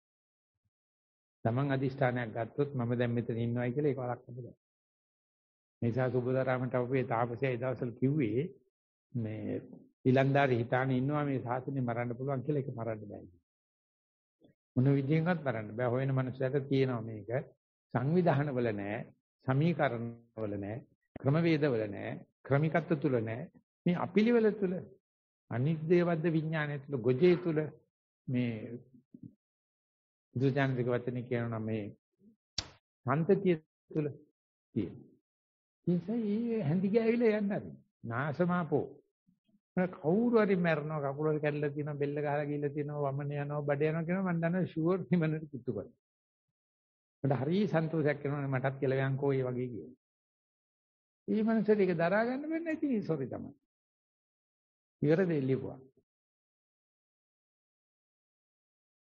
ස්වාමීන් වහන්සේ 11ක් තියෙනවා. තව 11ක්? එහෙමයි ස්වාමීන් වහන්සේ. මොකක්ද ඒ උනේ? මම නැත්නම් එච්චර කතා කරගෙන ඉන්නේ මට කිව්වේ සිංහලෙන් 2යි ඉංග්‍රීසියෙන් 2යි. සිංහලෙන් වාර්තා 13ක් ස්වාමීන් වහන්සේ. මේ අතින් දැම්ම 11ක්. දැනට වාර්තා 2යි කියෙන්නේ සිංහල වාර්තා. ඒක තමයි මම උත්තර කයිවාර ගාවේ මේ 4යි කියන්නේ කියලා. ඉතින් අනික් කට්ටිය ඔක්කොටම ඒක උත්තර දීලා නැතල. ඔබ කියවන ඵලයන් මම ඒකට එකක් නෑ කියලා. ඒතකොට තොක බිස්නස් දන්නේ උත්තර සිල්ලර ගියේ. තුන්වෙනි වාර්තාව මට ඇහුනේ සිංහලෙන් 2යි ඉංග්‍රීසියෙන් 2යි මූලධර්ම වාර්තා එකක් තියෙනවා. අනිකර තෝල්ගේ ඇති වැරද්ද තියෙනවා. මට කරන්න දෙන්නේ නැහැ. ඊටු 11 දෙනෙකුට අසාධාරණ සිද්ධ වෙනවා. අපි වලමු අසාධාරණ නොවන විදිහට ධාර්මික වැඩේ කරන්න බලමු. තුන්වෙනි වාර්තාව කියවීමට අවසරයිද? හොඳයි. සක්මන් භාවනාව. පාදවල යටිපතුල පොළව හා ස්පර්ශ වන ආකාරයට සිහිය පිහිටුවමින් සක්මන් භාවනාව කළෙමි. මෙහිදී ශරීරයේ මුළු බරම මොහොතකට එක් පාදයක් මත පමණක් පැටවෙන බවත් ඊළඟ මොහොතේ මුළු බරම අනිත් පාදයට මාරු වන බවත් නිරීක්ෂණය කළෙමි. ශරීරයේ බර දරන මොහොතේදී එම පාදයෙන් පමණක් සිටගෙන සිටින බවට දුටිමි. තවද සතියෙන් ඇවිදීම නොකරන විට පාදවල නොදැනෙන වේදනාවන් සතියෙන් ඇවිදීමේදී දැනෙන බවද නිරීක්ෂණය කළෙමි. එසේ කුඩා වේදනාවන් දැනීමට හේතුව මම සතිය පිහිටුවාගෙන සිටීමම බව වැටහුණේ සිතට සතුටක් දැනින. මෙහිදී තවත් දෙයක් නිරීක්ෂණය කළෙමි. එනම් සතියෙන් යුතුව සක්මන් කිරීමේදී පවා කුරුළු ශබ්ද වැනි බාහිර ශබ්ද බෑග්ග්‍රවුන්ඩ් එකෙන් ඇසින. මේ මාගේ සතියේ අඩුවක්ද? කරුණාවෙන් පහදා දෙන මෙන් ඉල්ලමි. මාගේ සක්මන තවදුරටත් දියුණු කර ගැනීම සඳහා කළ යුතු දේ පහදා දෙන්න. ඔබ වහන්සේට තුනුරුවන් සරණයි. දීර්ඝායු වේවා. වාර්තාව අවසන්. මේ කුරුළු ශබ්ද ඇහෙනකොට බලන්න සක්මන නතර වෙනවාද කියලා. නැත්නම් කුරුළු ඇහෙද්දිත් කුරුළු ශබ්ද ඇහෙද්දිත් පුරුදු විදිහට සක්මන් කරනවා. කවුද ශබ්ද අහන්නේ? කවුද සක්මන් කරන්නේ? මම ඉන්නේ කුරුළු ශබ්ද අහන එකේ නම් සක්මන පර්ෆෙක්ට් වෙලා. බලන්න නැති එක තමයි මෝඩකම කියන්නේ. ඉතින් අපි කියන කුරුළු ශබ්දෙත් ඇහෙනකොට බලන්න අපි සක්මන වෙන්නෙත් නැහැ වෙලාවට. විකෘතිත් නැහැ. රහතන් වහන්සේ සක්මන් කරන හැටි බලන්න ඕන නම් කුරුළු ශබ්ද ඇහෙනකොට සක්මන දිහා බලන්න. වේදනාව එනකොට සක්මන දිහා බලන්න. හිතවිලි එනකොට සක්මන දිහා බලන්න. ඒක අංග සම්පූර්ණයි සක්මන. අන්න ඒ විදිහට මේ හැම කරදරයකින්ම බාධාවකින්ම තියෙනවා ඍජු රේඛාවක්. ඒකෙට හිත ගියාවයි කමන්නේ. අපි පොඩ්ඩක් වපරහෙන් බලනවා. මොකද වෙන්නේ කියලා. එතකොට ඔන්න දැක් ගන්න පුළුවන් පර්ෆෙක්ට් කෙනෙක් සක්මන් කරන හැටි. අපි යනවා ඊගා වාර්තාව. ගරු ස්වාමින් වහන්සේ සක්මන පාද චලනය අනායාසයෙන් සිදුවේ. සිතුවිලි පැමිණ යයි. වටපිටාවේ දකින වර්ණ කෙරෙහිද බැහැරට යයි. නැවත පාද චලනය වෙත පැමිණේ. මෙසේ කීපවරක් එහා මෙහා ගොස් පාද චලනයේම නවතී. පර්යංකය මූල කර්මස්ථානයේ හුස්ම රැල්ලයි. හුස්ම රැල්ල ඇත්තේ බාහිරයේය. ඇතුළත පරිසරයේ දැනෙන්නේ චලනයකි. සමහර විට පැද්දීමකි. තවත් සමහර විට පැන පැන යනවා වගේ දැනීමකි. ඇතුළත පරිසරයේ ඇතුළතම කෙළවර සතිය නැවතී සිටිනවා වගේය. එතැනට කිට්ටුවෙන්ම ඇත්තේ රැහැයි ශබ්දයයි. සිතුවිලි සහ ශබ්ද ඇත්තේ තවත් එළියට වෙන්නයි. සිතුවිලි හෝ ශබ්ද පැමිණි කල සතිය ඒවාට පැමිණේ. ආපසු තිබුණු තැනටම යයි. මෙසේ එහා මෙහා යෑමක් සිදුවේ. ටිකකින් අරමුණු වෙත ඒම නවත්වයි. සතිය ඇතුළත කෙලවරට වී සිටින්න පටන් ගනී. පැමිණ තිබූ සිටිවිලි හෝ ශබ්ද නැති වී ගොස්ය. පර්යංක කාලයේ මෙසේ ගත වේ. කමඨහන් ලැබේවා. තෙරුවන් සරණයි. වාර්තාව අවසන්. තමන්ගේ හිත දියුණු වෙනකොට චක්‍රාකාරෝගේ හුස්මත් කම්පන චංචල බවටපත් වෙනවා. ඊට පස්සේ ভাইබ්‍රේෂන් වෙනවා. කැඩි කැඩි ගිය ශබ්ද කම්පන චංචල බවටපත් වෙනවා. ভাইබ්‍රේෂන් බවටපත් වෙනවා. හිතවිලිත් කැඩි කැඩි යනවා කම්පන චංචල බවටපත් වෙනවා. ভাইබ්‍රේෂන් බවටපත් වෙනවා. වේදනත් එහෙමයි. ඉතින් අන්තිමට ඔක්කොම කම්පන චංචල විතරයි. ඒකට අපිට පෙති නානපණි නොපෙනී ගියා. ශබ්ද නැහැ ගියා. හැබැයි මොනවදෝ කම්පන චංචල වගේක් තියෙනවා. ඉතින් ඒකට කියනවා ආකාර වෙනස් වීමක් කියලා. හුස්ම උනත් වෙලාවට යනකොට වේදනා ශබ්ද ඔක්කොම මේ වගේ පැටර්න් එක වෙනස් වෙනවා. මොකද බලන කෙනාගේ හිත වෙනස් වෙනවා. කාටවත් හිතෙන්නේ නැහැ මේ හුස්ම වෙනස් වෙන්නේ හිත වෙනස් වෙන නිසායි කියලා. ඒක තේරෙන්න විපස්සනා ඥාන වල ඉහළම කෙළවරට යන්න ඕනේ. ඥාතංච ඥානංච උභෝපි විපස්සති කියලා මේ අරමුණ වෙනස් වෙනවා කියලා පෙනෙන්නේ තමගේ හිත වෙනස් වෙන එක. එතකොට මේ මූල කර්මස්ථානේ විතර නෙමෙයි. ඔක්කොම අඹරවගෙන තමයි යන්නේ. ඉතින් අන්නේ වෙනස සිද්ධ වෙනකොට පහත්ම මට්ටමේ කියන්නේ තාමත්ව ভাইබ්‍රේෂන් මට්ටමේ කෙලින්ම බුදුහාමරණ තමයි කනෙක්ට් වෙන්නේ. එහෙම නැත්නම් සීල ලෝක සත්‍යයට කනෙක්ට් වෙනවා. අර හුස්ම තරංගාකාරයෙන් নানা ආකාර තියෙනකොට ඒව පුතක්. ඒ සමේ වෙනස් වෙනකොට සියල්ලම වෙනස් වෙනවා. අන්න ඒක දැකගන්න අනිච්ඡානුපස්සනාව වගේ ඒව හොඳට ලෑස්ති කරලා යන්න ඕනේ. අරමුණක සටහන් ආකාර ස්වභාව ලක්ෂණ වශයෙන් වෙනස් වෙනකොට මූල කර්මස්ථාන විතරක් නෙවෙයි හැම අරමුණකම වෙනස් වීම සිදු වෙනවා. එතකොට වෙන්නේ අරමුණ නැති වෙලා යනවා. ඒක ඔක්කොම සම වෙලා යනවා. ඉතින් ඒ දේ වුණොත් මම යට ඉන්න බෑ. ඒ දේ වුණොත් දේවල් අතර සීමාවල් නැති වෙලා යනවා. ඒ දේ වුණොත් වචන නැති වෙලා යනවා. භාෂාව නැති වෙලා යනවා. ඉතින් ඒකට හරි බයයි.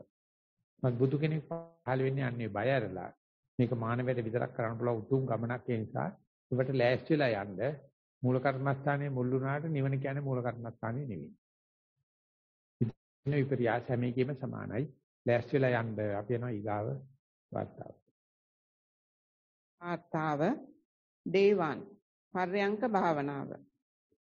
ආශ්වාසයට හා ප්‍රශ්වාසයට හිත යොමු කළෙමි. මෙනෙහි නොකොට ඒ දෙස බලා සිටියෙමි. හුස්ම ඇතුළු වන ආකාරයත් කෙලවර නවතින ආකාරයත් නැවත පිටවෙන ආකාරයත් දෙස බලා සිටියෙමි. හුස්ම ක්‍රමයෙන් තුනී වී සිත ඉහළට යන බවක් දැනිනි. සිත එක්තැනකට ફોකස් වී ඒ දෙස බලා සිටින්නාසේ දැනිනි. මේ අවස්ථාවේ හුස්ම ලාවට පැත්තකින් නිරීක්ෂණය විය. වරහන් ඇතුලේ දැනීමක්. නැවත සිත කලින් ફોකස් වූ තැනින් ඉවත් වී හුස්ම දෙසට යොමු විය. මෙය මාරුවෙන් මාරුවට ඉබේ සිදුවිය. Walking meditation experience. සිත යටිපතුල් දෙසට යොමු කර පියවර තැබීමට පටන් ගතිමි. ඇඟිලි පොළවේ ස්පර්ශ වන අයුරුත් ඇඟිලි තුඩු වලින් කකුල ඔසවන ආකාරයත් නිරීක්ෂණය විය. සිත වෙනත් අරමුණු වලට ගියත් ඒ බව දැනී නැවත යටිපතුල් දෙසට සිත යොමු විය. ටික වේලාවකින් සිත යටිපතුල් වලින් ඉවත් වී කකුලේ ඉහළට යොමු වී ශරීරයේ බර එක් කකුලකින් අනෙක් කකුලට මාරුවන අවස්ථාවට යොමු විය.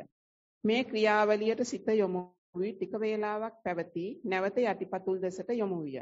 මෙය මාරුවෙන් මාරුවට සිදු වෙමින් තිබිනි. වාර්තාව අවසන්. මේ විදිහට අර ફોකස් කරන තැන පිවටල් පොයින්ට් එක ඇසෙම්බලි පොයින්ට් එක ඩිසෝල්ව් වෙලා යනවා. ඉතින් අපිට පේන්නේ මේ භාවනාව කැඩීමක්, සමාධිය කැඩීමක් කියලා. නමුත් ඒක තමයි නිමිත්ත අනිමිත්ත බවටපත් වෙනවා, ශුන්්‍යත බවටපත් වෙනවා, අපනිහිත බවටපත් වෙනවා. ඉතින් ඒකට ප්ලෑන් කරන්න බෑ මොකක්වත්. රින්දියක් ගන්න බෑ. ඒකේ කොන වටිනාකමක්වත් නැහැ. ඉතින් අපි හොඳටම ફોකස් කරලා බලන්න ඕනේ කොච්චර ඉක්මනට ફોකස් නැතිලා යනවා. හොඳටම ක්‍රමික කරලා බලන්න කොච්චර ඉක්මනට ක්‍රමික කැඩලා යනවා. හොඳටම පිළිවෙලකට තියලා බලන්න කොච්චර ඉක්මනට පිළිවෙල කැඩලා යනවා. මේ කැඩීම මම ආයනේ කැඩියාමක් තමයි. මම ආයනේ දිවි යෑමක් තමයි. ඉතින් ඒකට විරුද්ධව තමයි මාර්යා කියන්නේ ඒක වෙන්න දෙන්න එපා. කොහොමද නැවත හයියෙන් හුස්ම ගනින් පොළොව හප්ප ආදී ඇවිදපන්. ආදි වශයෙන් අර නැති වෙන එක අලුතෙන් ඇති කරන එක තමයි හොදෝතමලේ දානවා කියලා කියන්නේ. ඒ නිසා යන විදිය හොඳයි. ඒකට සුදුසු මානසිකත්වය හදාගෙන දිගට කරගෙන යන්න කියලා කියන්නේ. ආත්තාව ගෞරවනීය ස්වාමින් වහන්සේ සක්මනෙහි සතිය පිහිටුවීම. සක්මන සඳහා තෝරාගත් තීරයේ කාපට් සහිත පොළවේ පළමුව වම දකුණ ලෙස සිතමින් සක්මන් කළෙමි. සිතවිලි මුලදී අධිකව ගලා ආවත් සිත සක්මන කෙරෙහි ක්‍රමයෙන් යොමු විය. විනාඩි 20ක් පමණ ගත වූ පසු වම් සහ දකුණු පාදයන් මුළුමනින්ම පොළවේ වදින බව වැටහුණි. අනතුරුව වම් පාදයේ පොළව මත පතිත වන විට බර ගොරෝසු ගතියක් එහෙත් ඒ සමගම දකුණු පාදයේ සැහැල්ලුවට පොළවේ පතිත වන බවක් දැනුනි. මේ අයුරින් සක්මන් කරන විට නිදිමත ගතියක් දැනුණ අතර සක්මනේ වේගයද අඩු විය.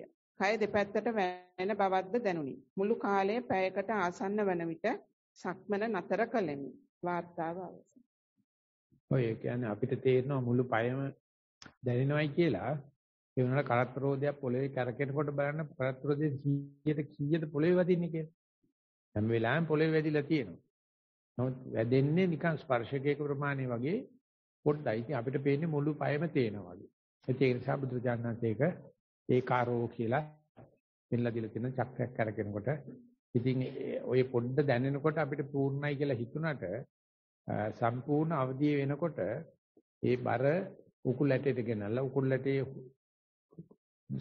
මධ්‍යම සුසුම්නාව හරහා උඩට ගෙනියලා ඔළුව කෙලින් කරගෙන ඒ ඉස්සරහට යන හැටි බලනකොට අපි කොච්චර පොඩ්ඩක් තීරුම් අරගෙනද මේ දන්නවයි කියලා කියන්නේ. ඒකට එන්න උනත් ඔතෙන් එන්නවා තමයි. නිසා ඕක තියෙද්දි කරගෙන යන්න ඔය පොඩ්ඩක් ටච් වෙන එක විතරයි අහුවෙලා තියෙන්නේ. ඒක ටච් වෙන්නේ නැති කොටස් 0.02ක්වත් ටච් වෙන්නේ නැහැ. ටච් වෙන්නේ නැති කොටස අවධානය යොමු කරුවොත් ටච් වෙන කොටස ඉන්සිග්නිෆිකන්ට්.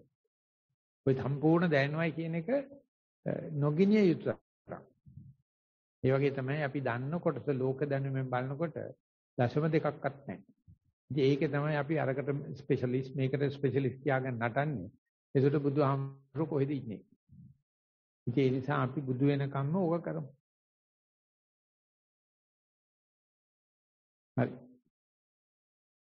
වාර්තාව අවසරයි ගරු ස්වාමීන් වහන්සේ. කමඨහන් වාර්තාව සක්මන් භාවනාව කාලය විනාඩි 50යි.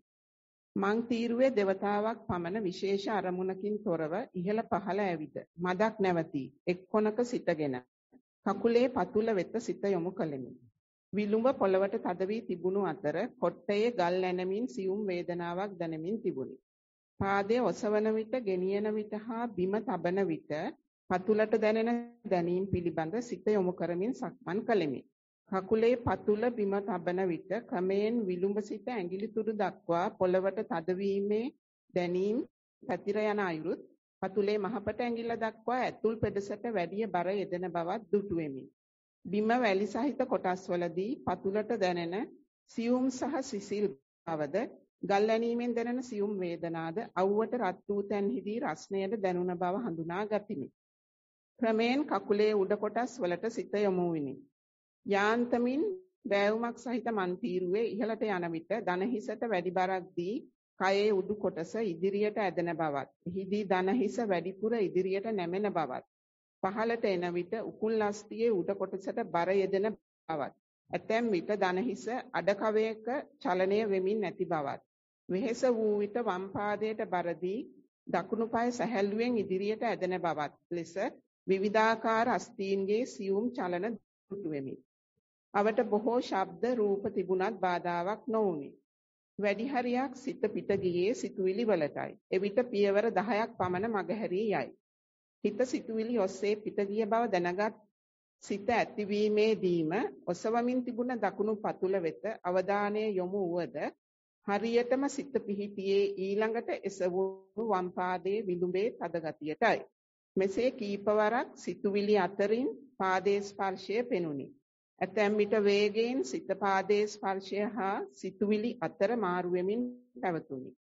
විනාඩි 30කට පමණ පසු ඔටෝ පයිලට් සිස්ටම් එක ක්‍රියාත්මක කළා ලෙස ඊටාම පහසුවෙන් කය අරගෙන යන දෙපා දෙස ආයාසයෙන් තොරව සිත යොමු වී තිබුණි. ශබ්ද සිතුවිලි හා ඇහැට ගැටෙන රූප ඔහේ ඇවිත් යන බවත් පාද දෙකට සිහිය බැඳ තැබුවා මෙන් පාද සමගම සිතත් සැහැල්ලුවෙන් යන බව දුටිමි. නැවත ශාලාවට යාමට වේලාව හරි බවට සිතුවිල්ලක් පැමිණියත් පෙර සිහිය එලෙසම පවත්වා ගනිමින් ශාලාව වෙත සක්මන් කළෙමි. පර්යංකයට වාඩි වුනේමි. පර්යංකයෙන් පසු නවාතැනට යන විටද පෙර පැවති සැහැල්ලුවත් පාදයට එල්ල වූ සිහියත් નિરાයාසයෙන්ම පැවතුනි. පෙරුවන් සරණයි. වාර්තාව අවසන්. මේක උත්සාහ කරලා තියෙනවා හිතවිලි තියෙද්දි පියවර බලන්න. ඒ වගේම හොඳට කරදරයක් නැතුව පියවර තියෙන වෙලාව බලන්න කොච්චර හිතවිලි පිටිපස්සේ තියෙනවද කියලා. කොච්චර ශබ්ද පිටිපස්සේ තියෙනවද කියලා. කොච්චර අනිකුත් අංශවල වේදනා තියෙනවද කියලා ඒවා පේන්නේ නැහැ ඒ වෙලාවට. ඒක හොඳට හිතවිල්ලක් ඇවිල්ලා හිත ගසාගෙන ගිය වෙලාව බලන්න සක්මන ෂෝක් එකට සිද්ධ වෙනවා. නතර වෙලා නැහැ. ඉතින් අපිට තියෙන්නේ මේක ඉඳගෙන මේක ඔත්තු බලන්න ඕනේ. මේක ඉඳලා මේක ඔත්තු බලන්න. හිතවිලි තියෙන වෙලාවේ කකුල් දෙක නිවන් දැකලා තියෙනවා. ඒ වගේම සක්මනේ ඉන්න වෙලාවට හිතවිලි සද්ද වේදනා නිවන් දැකලා තියෙනවා. ඉතින් අපි අර ගොරෝසු දේ අල්ලන්න පුරුදු වෙලා තියෙන එක තමයි බුදුහාමේ ක්‍රමය. නමුත් ඒක සියුම් වේගන එනකොට අපි තේරුම් අරගන්න ඕනේ මේක දිහා බැලුවට මේක දිහා තමයි වමට සිග්නල් දැම්මට දකුණු තමයි කපන්නේ. ඉතින් ගෙදර ගෑණි හිටියට අල්ලපු ගෙදර ගෑණි දිහා බලනවා වගේ. දික්කසාද වෙන්නෙම නැහැ ওই කිව්වට ඒක. ගෙදර ගෑණි කියලා කරත් හැකිනේ ඕක. අන්න ඒ වගේ මේ දේ ඒ තියෙන මේ මායя අපිට ගහන ගැටේ හැටියට අපි ප්‍රෝඩාව සෙල්ලම් කරුවේ නැත්නම් අපි සමත කියලා කියනවා. ප්‍රෝඩාවත් එක්ක ගියොත් විපස්සනා කියලා කියනවා. ඒත් ආනපනේ හරියන හැම වෙලාවෙම බලන්න කොච්චරක් සද්ද පිටිපස්සේ තියෙනවද කියලා. කොච්චරක් හිතවිලි තියෙනවද කියලා බලන්න. කොච්චරක් වේදනාවක් තියෙනවද බලන්න. එකක්වත් අඩුවක් නැහැ. නමුත් හිත ඇවෙනිව් වෙලා තියෙනවා නම් ඇතෙන් මේ මුලිච්ච වෙලා තියෙනවා නම් සක්මනට අරවා ඉන්සිග්නිෆිකන්ට් ඒවා ගන්නේ නැහැ. එකක්වත් නැති වෙලා නැහැ. ඉතින් හිත ගිය තැන ආදර රජ මාලික අපි අල්ලන දේ අල්ලන කතන්දර ගෙතුවට අහුවෙච්ච නැති ටික බැලුවොත් සරුවච්චයි. ආන්නේ දෙක දැනගන්න ලැබේවා. අපි යනවා ඊගාව වාර්තාව. වාර්තාව ගෞරවනීය ස්වාමින් වහන්සේ ඊයේ ලැබුණු කමඨහන් අනුව භාවනාවේ යෙදී ඉදිරියට අවවාද ඉල්ලා සිටිමි. පර්යංකයේදී හුස්ම දෙස ටික වේලාවක් බලා සිටිද්දී හුස්ම තුනී වී ගොස් ඊතා සැහැල්ලු නිශ්චල හිස් තැනකට පැමිණේ. ඊයේ ස්වාමින් වහන්සේ කමඨහන් පිරිසිදු කිරීමේදී අනුශාසනා කළ පරිදි මේ වෙලාවේ මූල කර්මස්ථානයට කුමක් වේදයි බැලීමි. නැවත හුස්ම දෙස බැලූ විට හුස්ම යන්තමින් දැනේ. නැවත ගෙවී යයි. ඉන් පසුද බලා සිටිද්දී හුස්ම කලින් තිබුණු නමුත් දැන් නොදැනෙන නාස් කෙළවර ඊතා සියුම්ම දඟලන ස්වභාවයක් දැනේ. සතිය බොඳ වී යන්න පටන්ගෙන මොහොතකින් නැවතත් හිස් තැනකට පැමිණ සතිය නැවතත් ප්‍රබල වී පන ගැන්වී අවදි වේ. විතක සතිය බොඳ වී ගොස් ශරීරයේ ඉදිරියට නැවේ. ඒ බව දුටු විට ශරීරයේ කෙලින් කරගෙන නැවතත් හුස්ම වෙත යොමු වෙමි. හුස්ම බොහෝ විට නොදැනේ. දැනුණද ඉක්මනින් ගෙවී යයි. මේ ලෙස චක්‍රාකාරව හුස්මත් හිස්තැනත් අතර මාරු වේ. අවවාදයක් ඉල්ලා සිටිමි. ඔබ වහන්සේට මේ භවයේදීම නිවන් අවබෝධ වේවා. තෙරුවන් සරණයි. වාර්තාව අවසන්. ඔයිතෙන්දී බලන නිසා පේනවද? පේන නිසා බලනවද කියන ප්‍රශ්නේ එනවා. නැත්නම් මේ බලන එක සංකල්පයක්ද? මේ පේන එක නැත්නම් ඇත්තටම මේ වෙලාවේ ඒක වෙනවද කියන එක.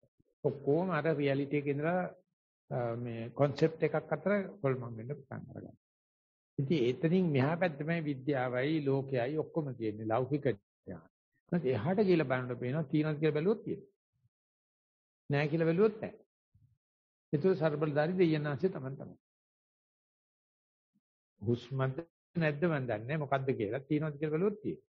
ඉතින් ඒක අපි මෙතෙක් කල සර්බලදාරි දෙවියන් ඉල්ල මමලා තියෙන හරියක් මවලා තියෙන දුකම තමයි. දැන් මෙතෙන්ද පේනවා දෙකක්. ඔබට ඕනේ නම් නැහැ කියලා බලන්න පුළුවන්. ඕන තියෙනවා කියලා බලන්න පුළුවන්. අහන්න නම් එපා කාගෙන්වත්. එහෙම උපදේශයක් දෙන්න පුළුවන් තරම් මිනිස්සෙක් මේ ලෝකේ නැහැ. ඒගොල්ලෝ මේ දන්න ලෝකෙලා රජවරුනේ. දන්න ලෝකේ 0.2ක්වත් නැහැ. අර නොදන්න ලෝකෙට යනකොට බය වෙලා, තක්කු මුක්කු වෙලා, පිරිත් නූල් ගැට ගහගෙන මේ දෙත් කවි කියාගෙන සාන්ති කර්ම කරගෙන නටන. ඒ නිසා බලන්න මේ හුස්ම කියන්නේ සංකල්පයක්ද යථාර්ථයක්ද? හීනේ කියන්නේ සංකල්පයක්ද යථාර්ථයක්ද? අපි මේ හිතන හිතවිලි සංකල්පද යථාර්ථයද? ඉතින් හිත ගිය තැන ආදර රජ මාලිගාවෙන් සෑදේ. අන්න එතනම තියාගන්න පුළුවන් තරම් මේ හිත මඩවන්න කලන්ත ඇහිලා වැටෙනකම්. නැත්නම් මේ අපිට එක එක ස්ටෝරි ටෙලිං ෆැබ්‍රිකේෂන් දම අරක මේක හදලා දෙනවා. මොනක්වත් කරන්න බෑ. ඒවට කියනවා ඉනර් thoughts කියලා. ඒවට කියනවා බෑග්ග්‍රවුන්ඩ් thoughts කියලා. එහෙම නැත්නම් thoughts before becoming a chain, before becoming a train. ඒව වැඩක් නැහැ. ඒකෙන් තමයි මේ අපි කතන්දර ගොතාගෙන අල්පමෙට බැන බැන තෝතෝ අරපල කියන කැතිපොඩු අරගෙන නටන්නේ. ඔය concept එකක්. ඒකට ඥානන්ත සුවන්ත ලියපු පොත කියලා බලන්න අමාරුයි මම දන්නවා. නමුත් මමත් දැන් 10-15 සැරයක් කියවලා තියෙනවා. ඒකේ ශාන්සේ පළවෙනි වතාවට පෙන්නලා දෙනවා කොහොමද concept එක reality එකක් වෙන්නේ. reality එකක් concept එකක් වෙන්නේ. යථාර්ථය සහ සංකල්ප අතර හොඳ තැනකට ගිහිල්ලා තියෙනවා වාර්තාව. දිගට වාර්තා කරන්න අපි යනවා ඊගාව වාර්තාව. වන වාර්තාව. ගරු ස්වාමීන් වහන්සේ පිම්බීම හැකිලිම දෙස බලා සතිමත් වෙමි. ඊතා ඉක්මනින් හුස්ම නොදැනී ගොස් කිසිවක්ම නොදැනෙන හිස් තැනකට ගොස් සමාධිමත් වෙමි. බාහිර ශබ්ද වලින් බාධා නැත. නමුත් එක දිගට ගලා යන ශබ්දයක් ඇත. එහි ඇලීමට හෝ අප්‍රිය වීමට දෙයක් නැත. එය පටන් ගන්නා විට සිත ඒකාග්‍ර වූ බව දැනී අසා සිටීමට පටන් ගන්නා බව දැනී ඇත. එක්වරම ආගාධයකට වැටෙන්නට පටන් ගත්තේය. දැවි පිච්චී ගිය අඟුරු සහිත විශාල ආගාධය තුලට වැටිගෙන යන පිරමීඩය වැනි මාද අඟුරු බවට පත්වන සැටි. එය කුඩා වන සැටිත් බලා සිටියෙමි. දැන් එය වැටිගෙන පතුලටම වේගයෙන් යන සැටි බලාගෙන එය පසුපසින් ගමන් කළෙමි. අනේ මා අඟුරු කෑල්ලක් වූ සැටියයි සිතුනි. දුකක් හෝ බියක් නැත. සක්මන් කරන විටද ඇතැම් අවස්ථාවලදී ටිකක් උඩින් සිට ඇවිදෙන්නෙකු දෙස බලා සිට ඇත. එවිට ඊතා ඉක්මනින් මමයා ඇවිදින්නට පටන් ගනී. වැටෙන්නට පටන් ගන්නා විට සිතෙහි ඇති වූ ගැස්සීම දැන් නැත. ඊට පසු කුමක් සිදු වීදයි නොදනී. කාලය අවසන් විය. භාවනාව ඉදිරියට කරගෙන යාමට අවවාද හා උපදෙස් ලබා දෙන මෙන් ගෞරවයෙන් ඉල්ලා සිටිමි. ඔබ වහන්සේ ඇතුළු සංඝයා වහන්සේලාට තෙරුවන් සරණයි. ස්වාමීන් වහන්සේ මේ ලියපු කෙනාම ඊයේ ධර්මදේශනාවටත් අදාළව පර්යංක භාවනාවට සම්බන්ධ ගැටලුවක් ඉදිරිපත් කළා තියෙන එකක් කියවන්නේ. ඊයේ දේශනයට අනුව දැස්පියා භාවනා කරන විට පෙනෙන රූප මෙනෙහි කිරීම සම්බන්ධවයි. පිම්බීම හැකිලිම දෙස බලා සතිමත් වෙමි. භාවනාවේදී හිත හිස්තැනට ගොස් අධික වේගයෙන් අනන්තය දක්වාම ඇදී යන වාසේ දැනේ. යන දෙපස මිනිස් රූප ලස්සන මෙන්ම අශෝභනද සත්ව රූපද දකි. කෝපයෙන් නැති සතුන් මාර්ගය හරහා දෙයයි. ඇතැම් විට ඇස් කොනෙන් පමණක් රූප ගැටේ. මොනවාදැයි නොදනී. මේවා කිසිවක් ළඟ නොනැවතී මමයා වේගයෙන් යයි. ඇතැම් විට බය සිතී ඇත. එවිට ඉතිපිසෝ ගාථාව කියමි. මේවා මනෝ රූපයයි නොසිතේ. දැස් පියාගෙන භාවනා කරන විට රූප මෙනෙහි කිරීම සම්බන්ධව කරුණු පැහැදිලි කර දෙන මෙන් කරුණාවෙන් ඉල්ලා සිටිමි. ඔබ වහන්සේ ඇතුළු සංඝයා වහන්සේලාට තෙරුවන් සරණයි. වාර්තාව අවසන්. ඒ විදිහට හිස්තැනට තමයි ගෙනියන්න හදන්නේ. අපි කොච්චර දෝ එපයි කියේ. කොච්චර දෝ බෑ කියේ. පස්සටමයි අදින්නේ. ඒකට තමයි මුළු පොතම ලියලා තියෙන්නේ Eric from fear of freedom කියලා. විවේකයට ගෙනියන්න හදනකොට බෑ මං ඊතර දන්නෙත් නෑ, අහලත් නෑ, අම්මට අජිත් නෑ, තාත්තට අජිත් නෑ, කවදාවත් ගිහිල්ලා නෑ. අනේම ආව ගෙනියන්න එපා කියලා අපසට අදිනවා. ඉතින් ඒක පුදුම බයක්. ඉතින් ඒ බයට තමයි බුදුදහමේ කෙලස් කියලා නම දාලා තියෙන්නේ. ඉතින් එතෙන් අනේක එච්චර අමාරු නෑ. හැම හුස්ම දෙකක් මැදම තියෙනවා. හැම ශබ්ද දෙකක් මැදමත් තියෙනවා. ඉතින් ඒකට යනකොටම අපිට පේන්නේ කලාන්ත වෙලා ආතපාත නැති වෙලා මේ පේන රූප ඇත්තද සංකල්පද මෙනෙහි කරනවද නැද්ද කතන්දර ගොඩාක් හදනවා. ওই වෙන දෙයට වෙන්න අරින්න. ඒකට විරුද්ධව තමයි මම ඉන්නේ. ඉතින් ඒතිෙද්දි මම නැති කරගන්න අවස්ථාවක් නැතුව නෙවෙයි. ඒකට අපි ආචාර කරන්න ඕනේ. නමුත් ඒකට ගැළපෙන විදියට වැඩ කරනවායි කියලා කියන්නේ suicidal. සීදීනසා ගැනීම. ඒක කියන්නේ epistemological suicidal. ඥාන විභාගීය සීදීනසා ගැනීම. ඉතින් බුදුරජාණන්සේ නිසා කාටවත් පතන්නේ නැහැ. නිවන් දකීවා කියලා. මොකද එයා නැති වෙන්න යන්නේ හදා. කිසි කෙනෙක් පතන්නත් බෑ. ඒකට වැඩකුත් නැහැ. ඉතින් අපි මේ එකතු කරගෙන වැඩියෙන් තියෙන එකනට හරි අමාරුයි. ඉතින් ඒක නිසා මේ අනේකේ වෙන දෙයක් වෙන්න ඇරලා ඔන්න ගෝණි ගිනි අගුරක් වෙලා වෙච්ච අවයි කියලා යන්න කියලා ලොකු සංකේතයක්. එනදා සෙන් බුද්ධහම කියනවා frog jump into the old pond frog. කමනේ උක. නෝ යනාතේ යnder බලප්පා. අපි අංගාවන්ත. ගෞරවනීය ස්වාමින් වහන්සේ අවසරයි පර්යංකය දැස් වසාගත් විගස සිතුවිලි වරහන් ඇතුලේ සංඥා ගලා එයි. ඉතා ඉක්මනින් මෙම සංඥා බොඳ වී කිසිවක් නොදැනෙන තත්වයක් අත්දකිමි. වරින් වර ගැස්සී නැවත නොදැනෙන අවස්ථාවටම පත්වේ. පර්යංකයේ මුළුල්ලේම මේ ක්‍රියාවලිය දිගටම සිදුවේ. පර්යංකයේ අවසානයේදී නොදැනෙන තත්වයේ සිටිය බව පමණක් දැනුණායයි සිතේ. සමා වෙන්න මෙම තත්වයේ වචනයෙන් විස්තර කිරීම අපහසුයි. මේ ශාන්ත සුවදායි පර්යංකයකි. දැනට අවුරුද්දක් පමණ කාලක සිට සෑම පර්යංකයක්ම මෙසේ සිදුවේ. සක්මන ඉබේ සිදුවේ. එදිනෙදා කටයුතුද බොහෝ විට එසේය. කරන්නෙක් නැති බව හැඟේ. ඇතැම් විට කළ දේවල් මතකයට නොයයි. සතිය කයේ මෙන්ම විවිධ දේවල පිහිටන නමුත් නැවත කයටත් පැමිණෙන නිසා සිහිය කොතැන තිබුණාද කම්පාවක් නැත. ජීවිතය සැහැල්ලුය. ගැටුම් අඩුය. අපේක්ෂාවන් බොහෝ දුරට අඩු වී ඇත. ධර්ම මාර්ගයේ ඉදිරියට යාමට ඔබ වහන්සේගේ උපදෙස් පතමි. තෙරුවන් සරණයි. වාර්තාව. ඔය කියන தත්ත්වය විස්තර කරන්න බෑ. ඒ ගැන සමාවිල්ලල වැඩක් නෑ. නැත්නම් වෙන තත්ත්වයක් අවබෝධ කරගන්න පුළුවන් මනසක් මානවයට තියෙනවා. ඒක බර්ත් රයිට් එක. ඒ කියන්නේ උපදිනකොටම අපි නිවන් දැකලා තියෙනවා. ඒකට අනම්මන කක්කනේ මේ දමදම හිටියේ. නමුත් මේ නොදන්න බව දන්නවයි කියන එක තමයි මේ ලෝකේ තියෙන විශාලම දැනුම. ඒතර මෙතෙක්කල් දන්නවයි කියන්නේ සේරම අවිද්‍යාව කියලා තේරෙනවා. සේරම බොරුව කියලා තේරෙනවා. සේරම නිකන් මම ආයනේ විතරනේ වඩන්නේ. ඉතින් ඒ නිසා අපි ඒකේ ඉඳගෙන නොදන්න තැනට යන්න පාර කපලා දීලා ඒකත් දැනගන්න පුළුවන්. දීනකට අවදි වෙන්න පුළුවන්. නින්දකට අවදි වෙන්න පුළුවන් කියන ওই ගමන තමයි ඉතින් මේ මයින්ඩ්සෙට් එක තමයි අවශ්‍ය කරන්නේ. ඒකට කියන්නේ සූදානම් ශරීරය කියලා.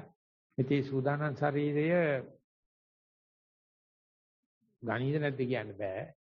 කොයි වෙලාවෙ ඒ ටර්නින් පොයින්ට් එක එයිද කියන්නත් බෑ. ඒක මේ ගොඩාක් ප්‍රොසෙෂන් වැඩක් නෙවෙයි. ඒක මේ ඉන්ස්ටන්ටේනියස් වැඩක්. ඒක කියන්නේ ඉලෙක්ට්‍රික් කියලා. ඒ හිස්තැන්ඩ වැටුණාට පස්සේ සම්මෝගෝ චිකාගෝ රාජා හෝ මාවෝ ගංගා හෝ කියලා පයින් එකයි තියෙන්නේ. බඩ බිම්මක් ගාලා බොම් ගාලා වතුර පයින් එකයි තියෙන්නේ. කෙලවයන් පුතේ කෙලවයන් නැලවියන් දුවේ නැලවියන් කියලා. ඒ ඉවර කරන්න හදන්නේ මම මේකයි මේ තොইলি අන්තිම දුම්මල පාර ගහගෙන යන්නේ. කියෝ බංගෝ. ඔස්සෙනි වාර්තාව. තෙරුවන් සරණයි. සක්මන් භාවනාව. යටිපතුලේ ස්පර්ශයන්ට අවධානය යොමු කර සක්මන ආරම්භීමි. තබන සෑම පාදයකම ස්පර්ශයේ වෙනස වටහා ගැනීමට උත්සාහ කරමින් සක්මන පවත්වාගෙන ගියමි. පෙර දිනයට වඩා සිතුවිලි පැමිණීම අඩු බවත් පෙරට වඩා වැඩි දුර පාදයට අවධානය යොමු කරමින් සක්මන් කළ හැකි බවත් නිරීක්ෂණය කළෙමි. පර්යංක භාවනාව. නාසිකාග්‍රයට සිත යොමු කරමින් ආනාපානයට සතිමත් වුනිමි. ආරම්භයේදී ගොරෝසුවට ආරම්භුණු ආනාපානය කෙමෙන් සංසුන් වුණා. සිතුවිලි පැමිණියද ආනාපානයට සිත යොමු කරගත හැකි වුණා. සිතුවිලි අතරදී ආනාපානය නොමැති බව දැනගත්තා. ටික වේලාවකදී දවටණයක ඊතු යමක් දැర్శණය වුණා. ඉන් නිකුත් වන සබන් වැනි සුවඳක් ආග්‍රහණය කළා. ඉන් මිදීමට සුළු වේලාවක් ගත වුණා. නැවත පැමිණීමේදී ආනාපානය සංසුන්ව ඇති බව වැටහුණා. තෙරුවන් සරණයි. වාර්තාව අවසන්. අපි යන්නේ ඉස්සෙල්ලා ලකුණක් කියලා ගියා නම් සබන් සුවඳාරි කන මොනවාරි විඳලා ආපහු එනකොට අපිට බලන්න පුළුවන් අර තියලා ගිය ඒකට කියනවා මේ ආඩේ කියලා කියනවා දෙමළෙන්.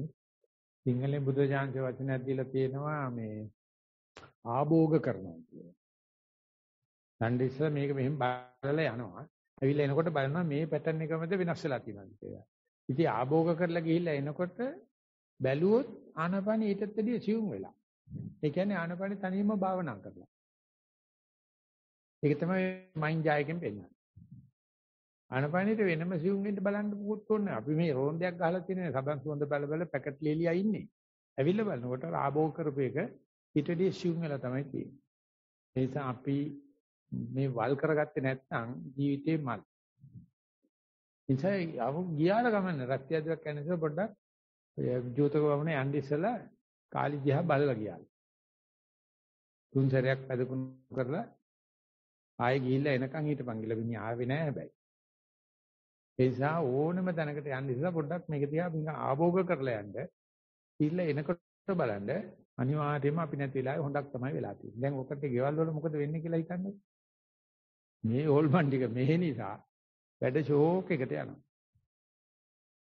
නෑරෙද්ද උසන කෑ ගහන ගෙදර එන්න එපා නිකන් මේව වෙලා නැහැ කියලා බොරු කතා. ඒ නිසා ආනපනට කිසිම භාවනා කරලා දෙයක් කරන්න ඕනේ නැහැ. රස්තියතුවක් ගහන්න හරින්නකෝ හිතට. කීලා ඇවිල්ලා බලන්න මොකද වෙලා තියෙන්නේ කියලා. ඒ තරම් ආනපනට සලකනවා නම් ඊට වැඩි සැලකිල්ලක් නැහැ. ඒ නිසා යන්න ඉස්සලා ආභෝග කරන්න. කීලා ඇවිල්ලා බලනකොට ආනපනට එන්න පුළුවන් නම් අතරමැදි සිද්ධ වෙච්ච සියලුම කෙලෙස් අහුස් වෙනවා කියලා ගුරුමේ පණ්ඩිත ස්වාමීන් වහන්සේ දේශනාදී කියන පස්සේ මට හම්බුණා ඒකට බුදුජානනාංශගේ උද්දෘතේ මට හරියට මතක නැහැ. මෙතනින් ගිහිල්ලා ආය රවුමක් ගහලා ආය ඇවිල්ලා ආය සතිය පිහිටියා නම් ඒකට සතුප්පාද කියලා කියනවා. ඒ සතුප්පාද වෙනවා නම් ඒ අතරමැද වෙච්ච ඔක්කොම අහුසි කරන්න පුළුවන්. අපි යනවා ඊගාවට. තනි වාර්තාව. තෙරුවන් සරණයි ගෞරවනීය ස්වාමින් වහන්සේ. අවසරයි. මාගේ ප්‍රශ්නය හැකි පමණ ඉතා කෙටියෙන් අසමි. පර්යංක භාවනාවේ ප්‍රධාන මූල කර්මස්ථානය ආශ්වාස ප්‍රශ්වාසයයි. මම දැන් මෙතන යනුවෙන් හොඳින් පට්ටලව වාඩි වී ටික වේලාවකින් හුස්මට හිත ඇදී යයි. ක්‍රමෙන් සියුම් වන හුස්ම සමගම කයෙන් සිත වෙන්වීම නිසා නොදැනී යන තත්වයටපත් වී නැවත අවදි වන්නේ මිනිත්තු 15ක් 20කට පමණ පසුය. ඒ අතර සිදුවන දේ ගැන විස්තර කිරීමට අපොහසත්ය. සක්මන් භාවනාව. සක්මන් මළුවේ සිට මම දැන් මෙතන කියා ටික වේලාවක් ඉදිරියටත් සමා වෙන්න ටික වේලාවක් ඉරියව්වත් සමග සිට ඉන්පසු ඇවිදින්නට පටන්ගෙන ඉතා ඉක්මනින් ඉනෙන් පහළ කොටසේ රිද්මයානුකූල චලනයන්ට සිට ඇදී ගොස් ඉබේ වෙන දෙයක් මෙන් බලා සිටිය හැක. නමුත් ඉතා ඉක්මනින් බැලන්ස් එක නැති වී වැටෙන්නට යන්නක් මෙන් දැනී පර්යංකයට යන්නට හිද්දේ. එදිනෙදා කටයුතු වලදී මාහට වෙනදා මෙන් අඛණ්ඩ සතියක් පවත්වා ගන්නට නොහැකි වී තිබේ. බොහෝ විට මතක ශක්තිය අඩුවන බවක් පෙනේ. මෙතරම් කලක් ඔබ වහන්සේගෙන් ලැබුණු මඟ පෙන්වීම නිසාම මාගේ චරිතයේ වෙනස්කම් ඇති වී ඇත. ඉවසීමේ ශක්තිය, වේදනා දරා ගැනීමේ ශක්තිය. කෙටියෙන් ලියනකොට ඕමනම් මං හිතන්නේ දිගට ලිව්වා නම් ඒට උදේ වෙනකන් ඒක නතර කරනවා. කරුණාකර බොරු ලියන්න එපා. මේ කෙටියෙන් ලියන්න එපා. ඒ නිසා ඔය යන ක්‍රමෙමයි ක්‍රමේ වෙන මොකක් ක්‍රමයක් නැහැ. short and sweet කෙටියෙන් කියන්නේ වැදගත් කොටස විතරක් කියන්න පුරුදු වෙන්න. ඒකට gedara මිනිහත් හොඳයි කියන්නේ. මේ දිගෙත් හරියට යනවා. නඩුවක් කියුවත් නඩුව දෙනවා. ඒ නිසා පළවෙනි වාක්‍ය විතරයි ඕකේ හොඳ. අපි ඊගා වාක්‍යේ වාර්තා කරමු. කෙටියෙන් පවසන්නේ මගේ ආදරයේ කීමට ඇති සමදේ පරිවිරජිනියේ ඔබ දා මගේ අමත් ඔබට තවම මම අපි අවසරයි ස්වාමීන් වහන්සේ අන්තිමට ප්‍රශ්නයක් අහලා තියෙනවා. බෑ. ඔබට තව මම 13 වෙනි වාර්තාව. පූජනීය ලොකු ස්වාමීන් වහන්සේ ඇතුළු සංඝ රත්නයෙන් අවසරයි. සක්මන් භාවනාව. කාලය පැය 1යි. භාවනා ආරමුණ. පාද පොළවේ හැපීම. පාද පොළවේ හැපීම වම දකුණ වශයෙන් වැටහුණා. පාද ස්පර්ශයේ හොඳින් වැටහෙන විට ටිකෙන් ටික සක්මනේ වේගය වැඩි වුණා.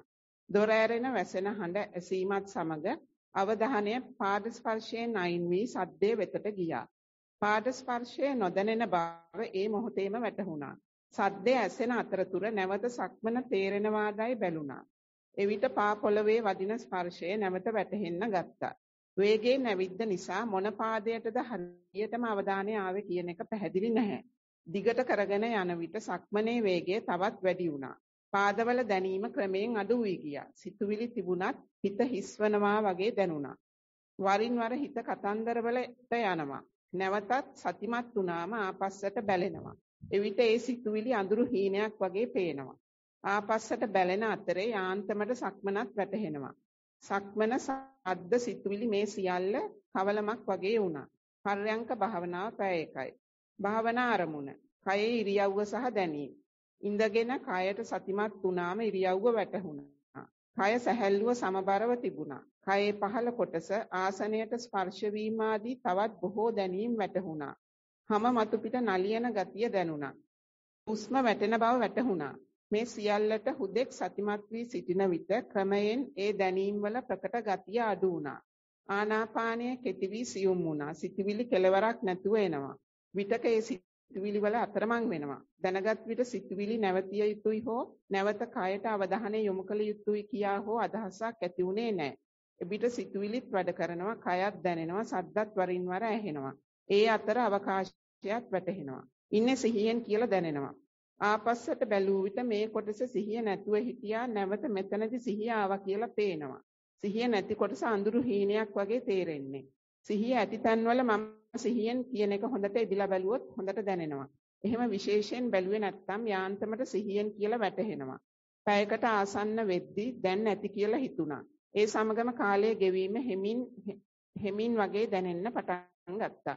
දෙපා නැමෙද වැරදි අඩුපාඩු පෙන්වා දෙනමෙන් ස්වාමින් වහන්සේගෙන් ඉල්ලා සිටිමි. ස්වාමින් වහන්සේට උතුම් නිවන් සුව ලැබේවා. තෙරුවන් සරණයි. වාර්තාව අවසන්.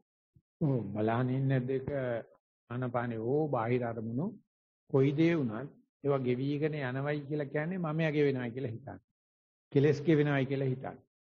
එහෙම ගෙවිගෙන යනකොට මමයාට ආයේ ගන්න හැදුවත් පදනමක් නැතුව යනවා. ඉන්න තැනක් නැතුව යනවා. ඒක තේරෙන්නේ වොමිටිෂ් ෆීලිං කියලා. එහෙම නැත්නම් මේ ආසාත්මක ලක්ෂණ වගේ. ඒ කියන්නේ ඇලර්ජික් රියැක්ෂන් වගේ. ඒ වෙලාවට මොනව කරනවද කියලා හොයාගන්න බෑ. ඒක නැති කරන්න තමයි මේ වෛද්‍ය විද්‍යාව අපිට උදව් කරන්නේ. බුදුරජාණන්සේ කරන්නේ ගෙවිලම දාලා.